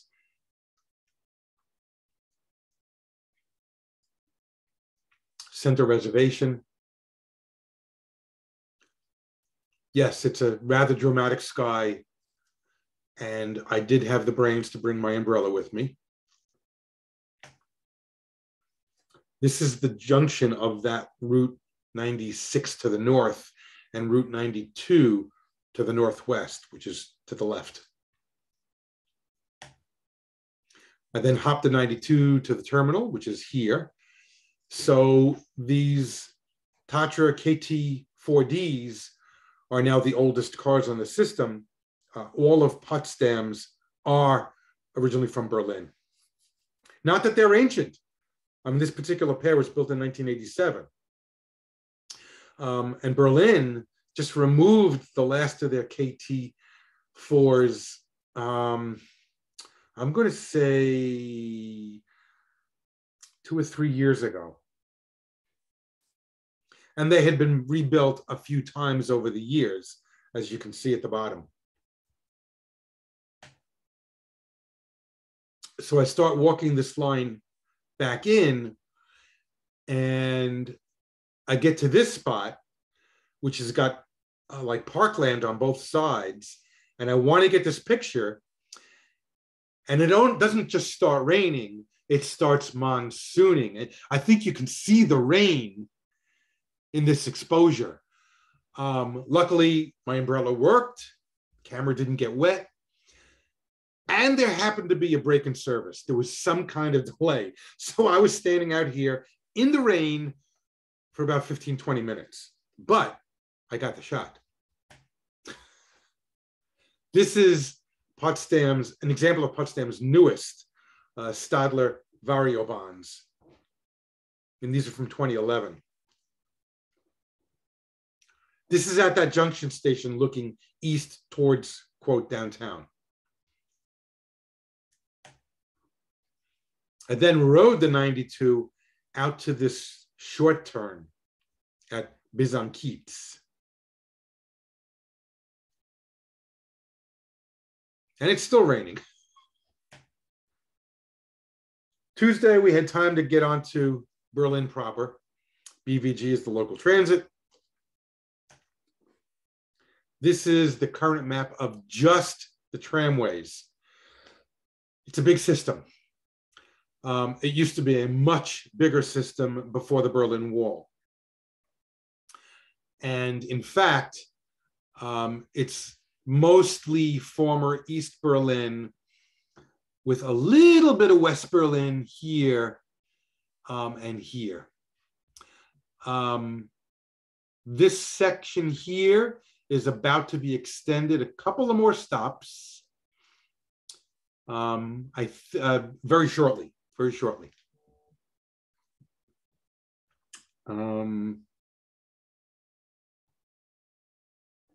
So you could spend weeks and weeks photographing this tramway system.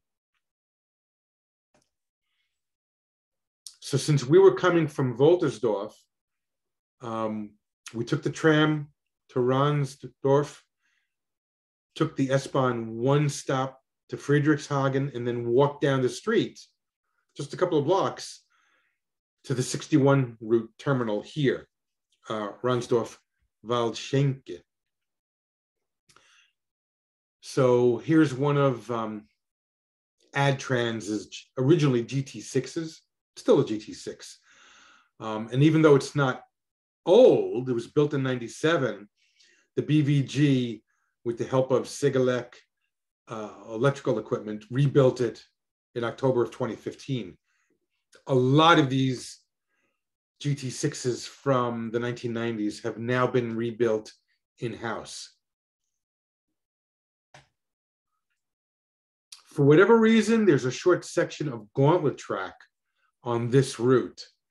I don't think gauntlet exists anywhere else on the Berlin system.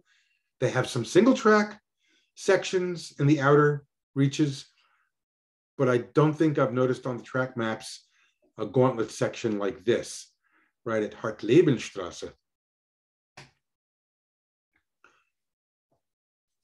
So if we go back momentarily to the map, this is out here. So we walked from Ransdorf here into Friedrichshagen S-Bahn stop, and the 61 in red and the 60 in blue, they do like a figure 8 along this main shopping street here, which is this. So you're looking south here. So you've got both routes, 1661 on this main shopping street in both directions. And like Vienna, Berlin has digital displays to tell you exactly when the next couple of trams or buses are coming. This is one of the semi-rare locations in Berlin where the boarding location is unprotected. But the motorists know that when you come to a tram stop, you better stop before that stop line over there, or you're in big trouble. The sun came out, the sun went in, the sun came out, the sun went in. If you didn't like the weather, wait 5 minutes. So now we've gotten to the bottom of that figure eight and we're walking east to the end of the 60, another section of single track. And again, here's one of the Adtrans GT6s that was built in 2000, and it was rebuilt in 2016 already. The terminal loop in Friedrichshagen Altes Wasserwerk, which is old waterwork. And you could see on the platform here, raindrops. It just started to monsoon. So we boarded, we rode all the way back into Köpenick, which is one of the really main drags in old East Berlin. You would not recognize the street today from East Germany days. Yeah, there were stores there, but it wasn't vibrant. It wasn't super busy. It's just a complete transformation, as you can imagine. So he's heading north, and he's about to take that turnout into the 68 routes terminal loop, which is also kind of big in a couple of blocks. So up above is the S-Bahn. That's north up that street a little bit, looking north, center reservation, private right of way. Another block or two further north, and you get to the end of the 68's loop. The 68 always terminates on that loop. Some of the other routes that go up to Mahlsdorf sometimes short turn here. So this is on that main shopping street now. Very busy, in traffic. Doesn't seem to hurt the performance of the tram route.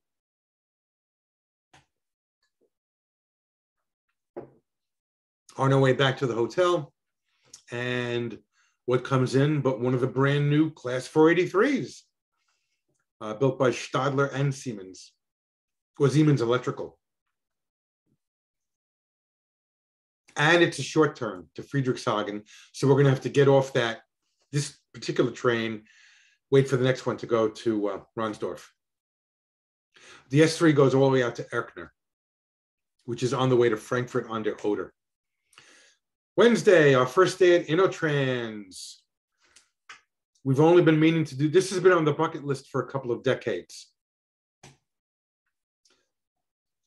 So InnoTrans is at the Messe in Berlin, which is a huge campus. I don't know how many acres. I'm sure it's easy to look up.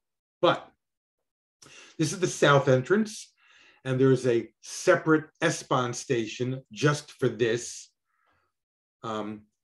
Messe South. There's also an S-Bahn station on the Ringbahn, Messe Nord. So for 2022, there were 2,834 exhibitors from 56 countries, and there are 28 separate buildings on this campus. I and 137,393 of my closest friends from 131 countries were there. If you're into rail transportation, it's almost emotional to see thousands of people all interested in what you're interested in. One of the first exhibits we went into the first building, and there happened to be all these passenger information displays, which is just of a particular interest to me. So FIDA is from Italy. Obviously, they're supplying some signs to the Israeli state railways on the left. Airports, trains, you name it. Altman from Germany, another one. Daktronics from Ireland. Some of the displays on the Long Island Railroad are from Daktronics. The newer ones are from Solari, but some of the older ones are from Daktronics. Speaking of Solari, a company that we all know very, very well, they used to make flip destination signs. They make electronic destination signs today with the flip panel sound, if you so desire. Talk about tradition. Scheidt and Bachmann had a huge presence. We're most familiar with their ticket vending machines, I think escalators. They also do some kind of signal control. Another company making fare ticketing machines, ICA Traffic of Germany. And then there's the outdoor exhibits.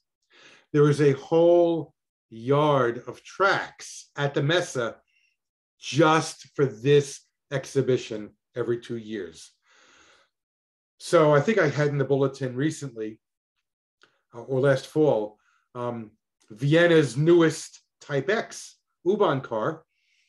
Here's the first set. I believe the first set has now been delivered to Vienna and is now in testing.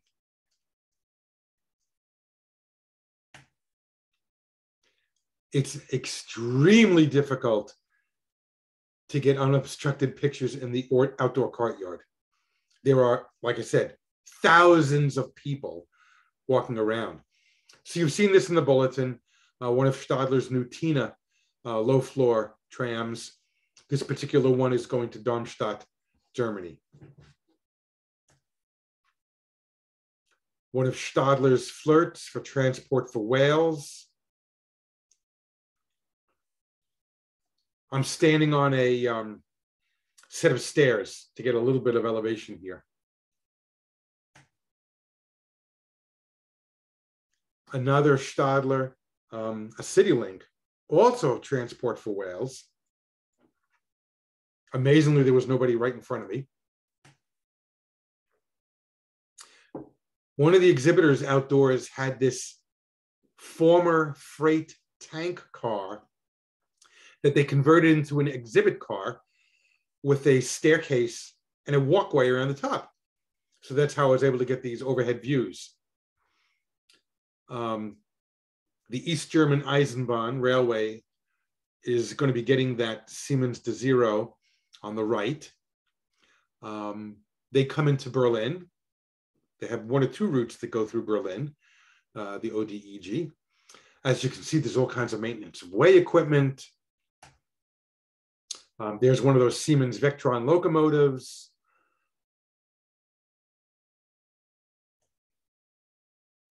Oh yeah, Merseyrail in Liverpool and across the water at Birkenhead, one of their brand new Class 477s, which I believe is battery electric.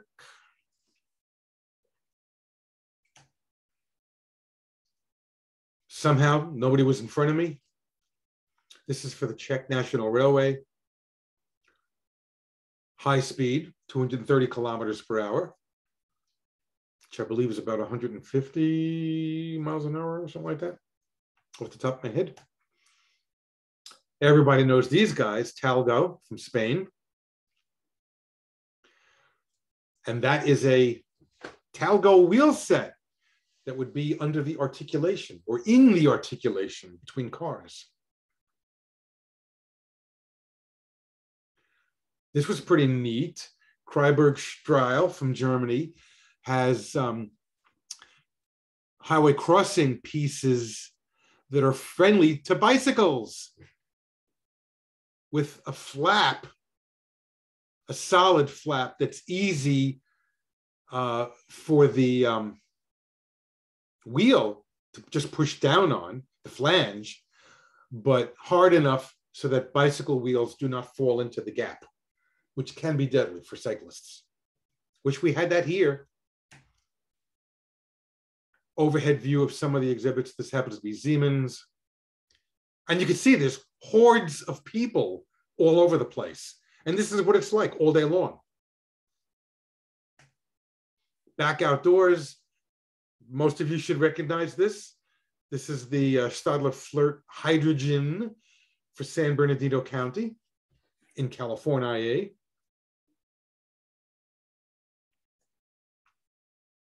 a Stadler Flirt Akku for the Schleswig-Holstein area around Kiel, Germany.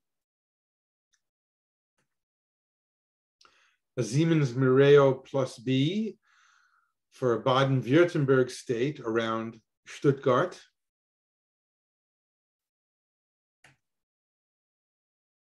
Luxembourg National Railways in Alstom Karadia Stream.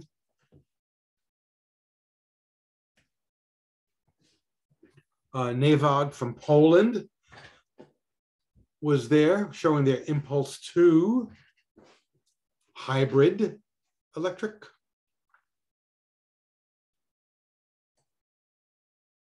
Hitachi was showing off their Hitachi Blues, which might be bi or tri-mode.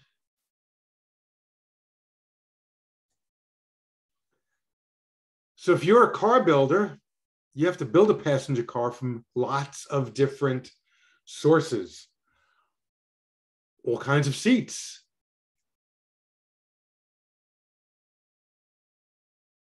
If you're going to have any kind of food service, you got to think about flatware. How do people eat? Be it a dining car, a cafe car, a snack bar, or a rolling trolley. And there are manufacturers for all those rolling trolleys. Oh, and there's Mr. and Mrs. Kaplan on the left. What do you cover your seats with? How do you pad your seats? You need doors?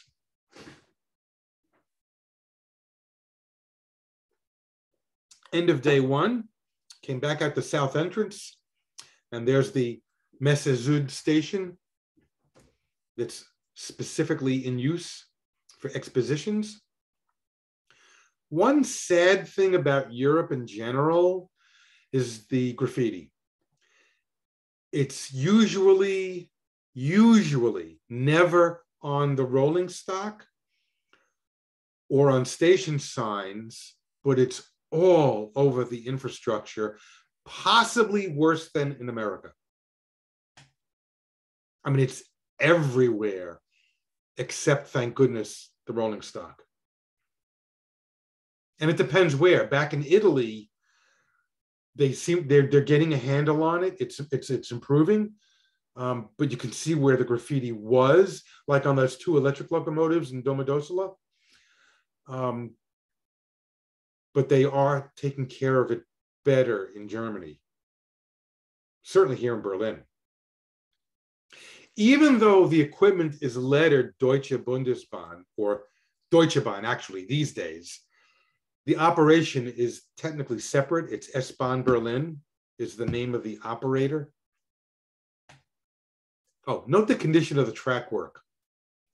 Yeah, silky smooth. And it's all underrunning.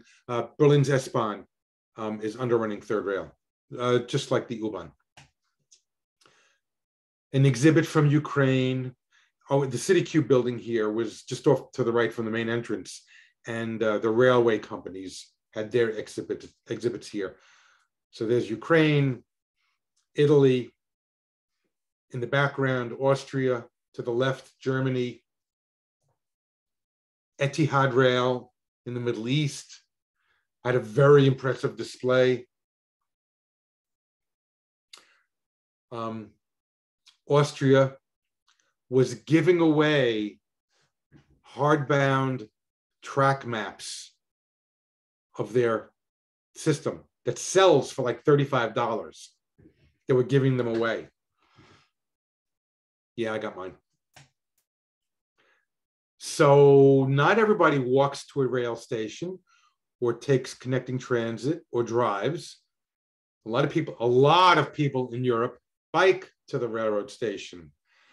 So you could either lock it up with these devices from Meroki, or if you have an e-bike, you can charge it while you're wherever you are all day long.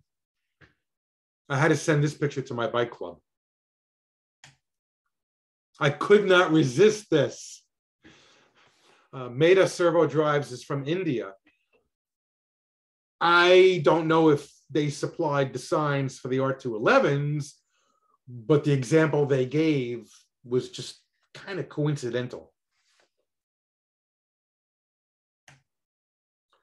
Cummins, although Cummins of United Kingdom, was displaying their newest Tier 4 diesel engine cutaway view. Gans Motor was showing their latest in trucks, or as they say, bogies over there. Even Rolls-Royce was there.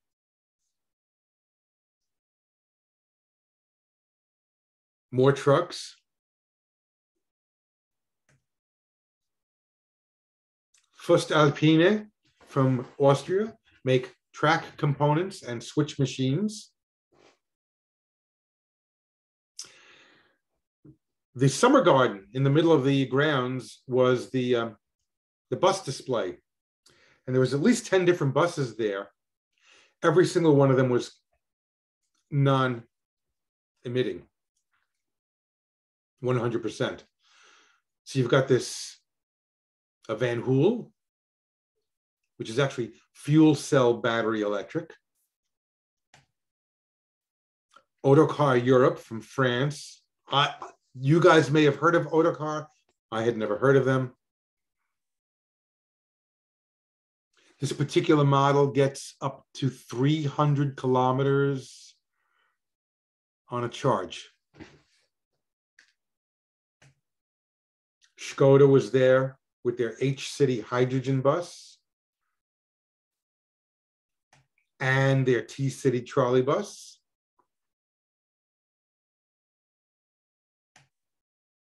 Kiepe Electric from Germany had their KE18M.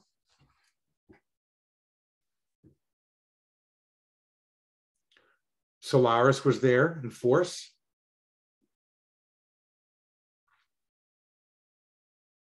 Carsen from Turkey was showing this one with an unbelievable 450-kilometer range, possibly because it's a short bus, but still. The end of InnoTrans, we took the end of InnoTrans that day. We took the S-Bahn back in, took some pictures around Hauptbahnhof. This is looking west, looking east. There's the famous radio tower in former East Berlin. Deutsche Bahn also has Bombardier Talents. Well, these are Talent 2s. He was heading from Wunsdorf through Berlin and ultimately going to Dessau. And you can't be on German rails, main line somewhere, and not get an ICE. This happens to be an ICE2. Thing I love most about the German ICEs is all the high-speed trains have liquor in their dining cars, but the Germans have beer on draft. God bless them. Another one of the many, many Class 481s. These particular ones from Bombardier in Henningsdorf, just outside of Berlin. Then we went downstairs to ride the U5. Of course, the last time we were in Berlin, it was still a two-stop shuttle. It got united just a short while ago. So this station opened August 8th, 2009, and not even both tracks. It was a single track shuttle to Brandenburger Tor. And it's already been proposed to extend from here north and west across to the U7. This might look a little familiar to some of you. New York City did this with low Vs on the BMT a long time ago. These are narrow profile type IKs on a wide profile line. Berlin is currently having a car shortage on the large profile lines. So I don't know whether it was to start up service on the U5 through, but they had to borrow some small profile cars, pretty new ones, IK-17s, all made by Stadler. So this is at the terminal, Hauptbahnhof. The next stop is Bundestag. This was the interim station on the shuttle. And here's a standard Type F-76 in Berlin's paint scheme from centuries. Berlin yellow.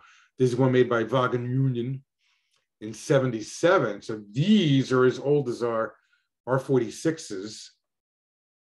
Berlin is getting new cars right now from Stadler. These cars have been rebuilt twice, 1990 and again in 2017.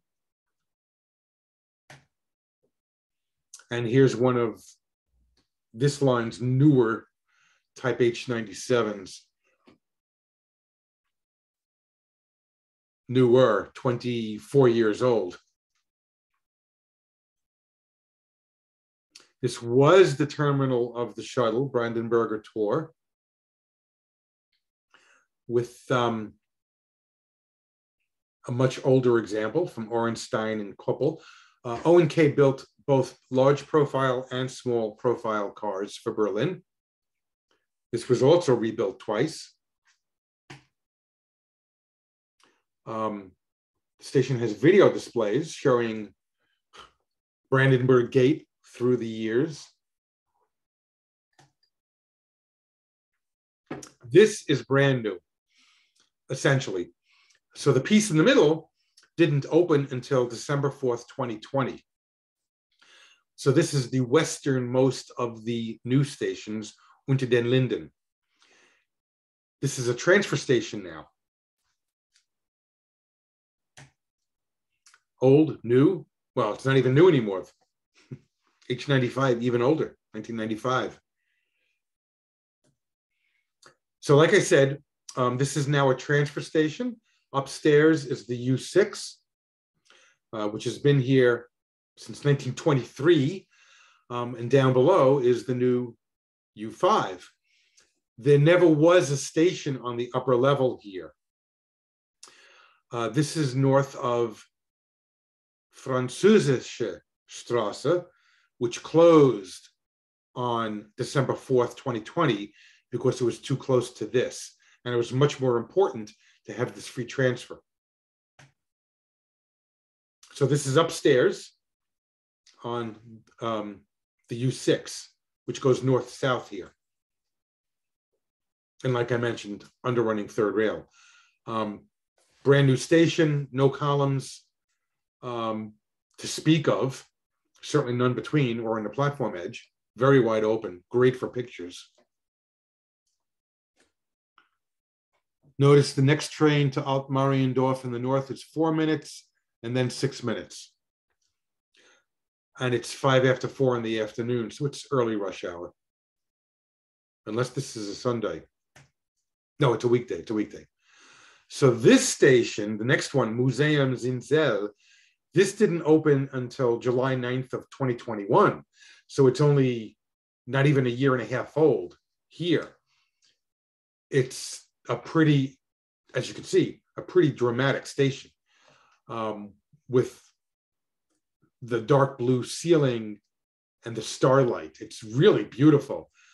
The station is reminiscent of Eastern Bloc metros and Russia, with a huge island platform with big columns set in a little bit.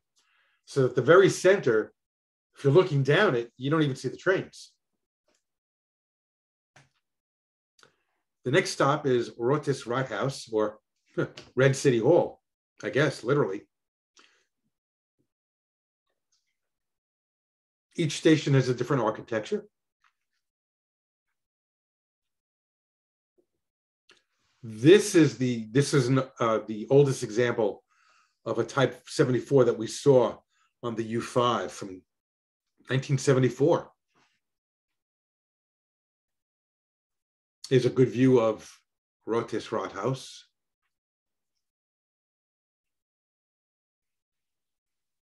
And then the next stop is Alexanderplatz, which used to be the terminal. This opened December 21, 1930. Old steelwork, riveted, just like our subway. Very high ceilings, though. And very different tile work than what Board of Transportation here was doing. So there's one of the narrow profile type IK20s, very new. This tile work is reminiscent of the Euclid Avenue extension from 1948. The very last day in Berlin, I'm on my way home. So this is at the new Berlin airport, which was a disaster, very untypical for Germany for it to have been taken so long to build it and be over budget, but here's the brand new S-Bahn terminal. Das Ende.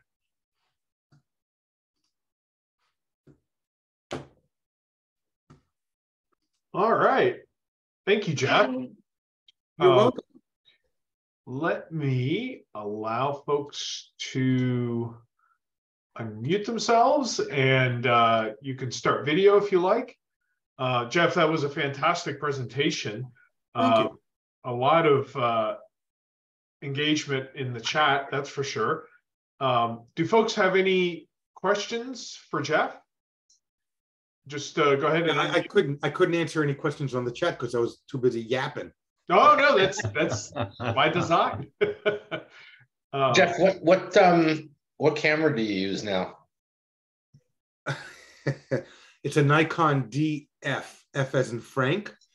So it's old technology. It's probably 10-year-old technology. I love the results in good light, be it indoors and certainly outdoors. But if you're in low light, I don't dare pump the ISO higher than 1600. Some of those shots you saw just now, you can see the grain. Mm-hmm. Maybe it's artsy, but I know with a newer camera, you wouldn't see that. And you wouldn't see it. Maybe is that the APS-C size, or it's not full frame? No, full frame, full frame. It's full frame. I'm thinking about switching over to a Nikon Z series mirrorless that I've only heard rave reviews about, regardless of the model. Yeah, if you know Brian Solomon, he just bought one. Yeah. Hey, Jeff. Yeah. I know you. Great presentation. Thank you so much. A couple of quickies. The Milan signal towers, the elevated air interlocking towers. I mean, those are they're very famous. I mean, I've seen them in photographs before. Do you know? Well, two things. Number one, do you know what machines were in those towers at one time? No. Okay. And I guess by extension, do you know if the machines were removed or are they still sitting up there? You could see in the windows of Cabina A, and it didn't look like there was anything in it, but the structures are beautifully preserved, except for the graffiti at the bottom, which is everywhere, everywhere, everywhere. Yeah, no, I remember seeing that. But not on the trains, thank God. Not on the trains, right. Have they not been taken down because they're maybe considered historic? Maybe they're listed? I think so. They may be, quote, listed. Okay, cool. And then the Mercy rails. Yeah. Only a portion of the fleet are battery electric. I just checked. I thought that was the case.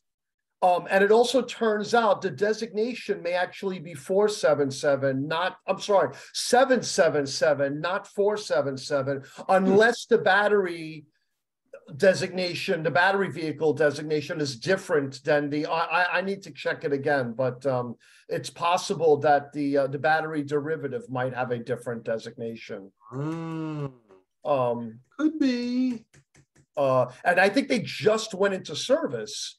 I think Yes. In fact, our friend Mr. Marshall just filmed a video and posted on his channel of him taking I think you're right. One of the first. I just went back to the Merseyrail photo, and it looks like 777. Yeah. But one end could be that, and the other end could be, I don't know. Yeah. 477. Yeah. Yeah, no, that's fine. Yeah, but yeah, I think they literally just went into service. And then the last thing, those articulated section units, the ones built by Bombardier, that I think they were on the Vienna S-Bahn, if I'm not mistaken. Yeah. Although the front ends are entirely different, I think that section arrangement and the interconnections, they're almost identical to the Bombardier cars, to the cars that Bombardier supplied to Paris, called the Francilians, those single deck EMUs. I think Bombardier used that same articulated technology on those cars. But yeah, I recognize like those middle joint sections, not the front ends. The front ends are entirely different. Yeah.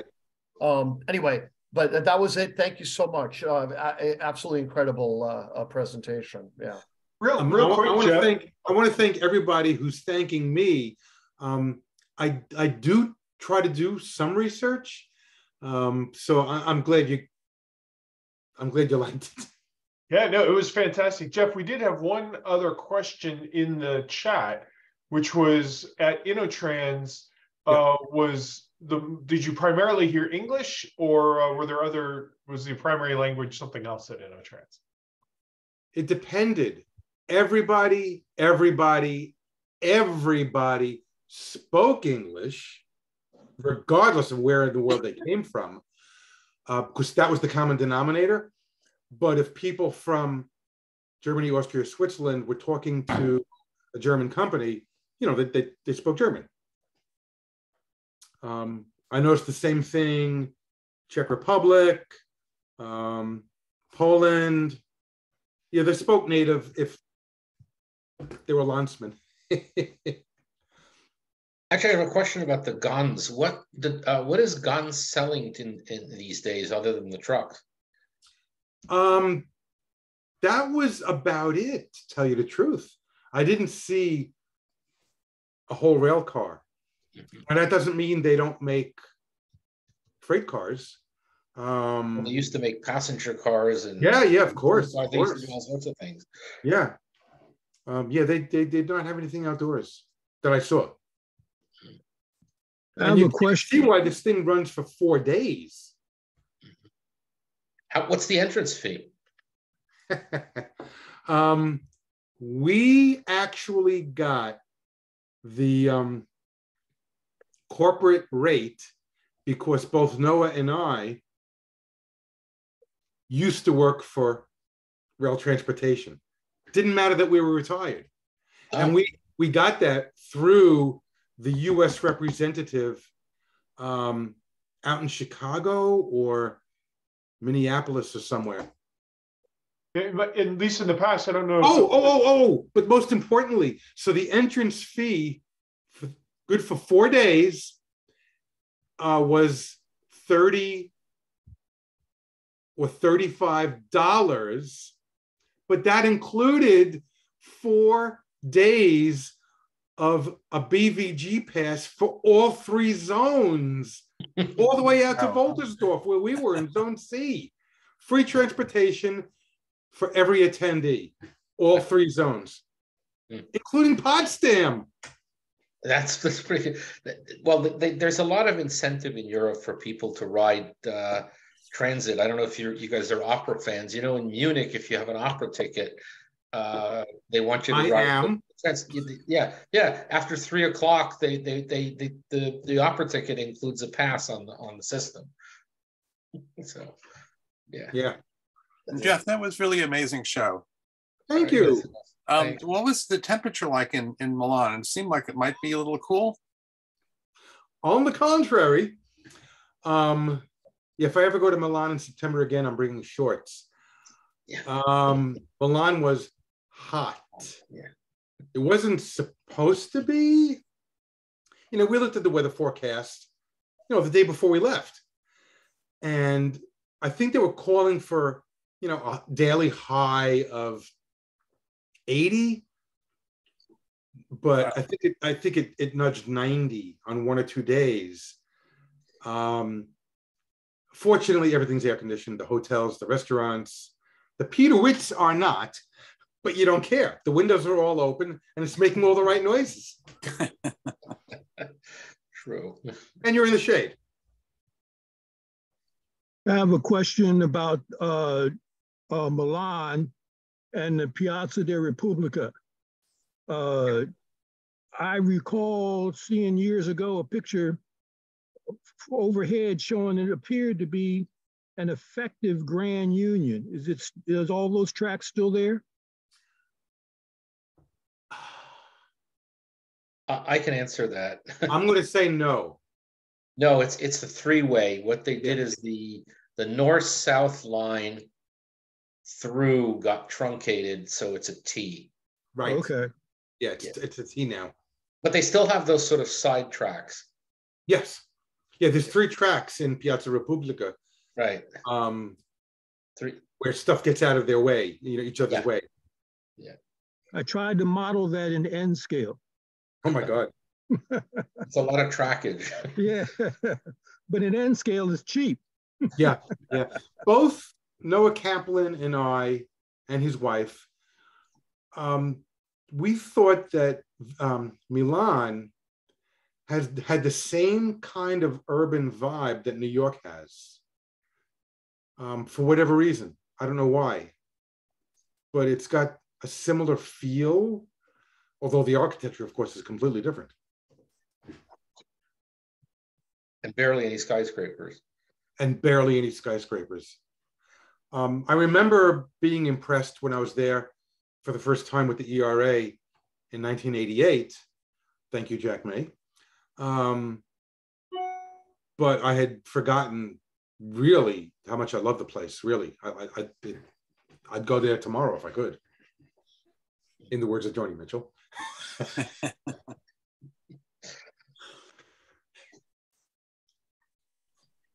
Next. Any other questions for Jeff? Just a great show, Jeff. Thank you. Thank you. I got your comment. Right. That's out of my control. But you're right. There didn't seem to be a reminder.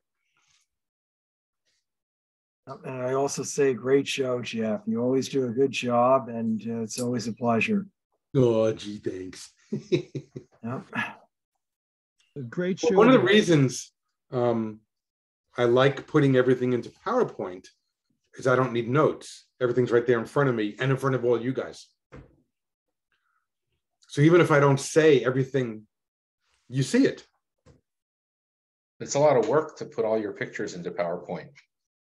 Yeah, I finished it up on Wednesday.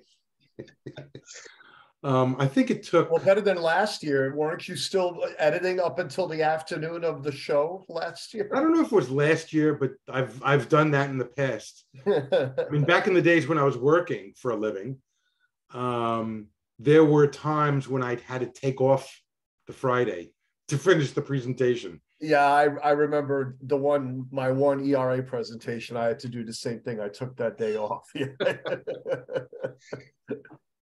Did you just retire recently? Did I what? Did I put it together? Did you retire recently? 5 years ago next month.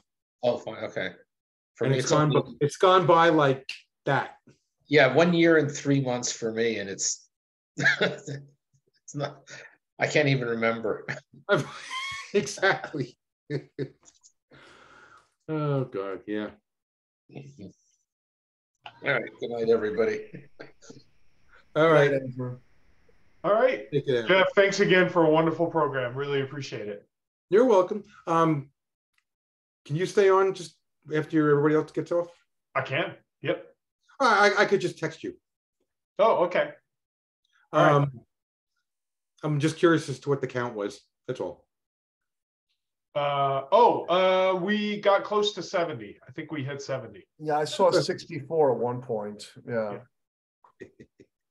What can I say? I'm not a big draw. Yeah. It might have been because there wasn't the email today. Yeah. Yeah, we got to look into what happened there. And you know, people could just be have had a rough, you know, day, and they were schnockered after celebrating in Manhattan all day. You know, Right. too much green beer. Jeff, Yeah, hi Lou. question, is it standard gauge over there, the Metro? Yes, What's the gauge? same as ours. 56.5 inches? 1,435 millimeters. All right, thank you. All right, thanks. Exactly. Okay. Or Okay, even thank you. Okay.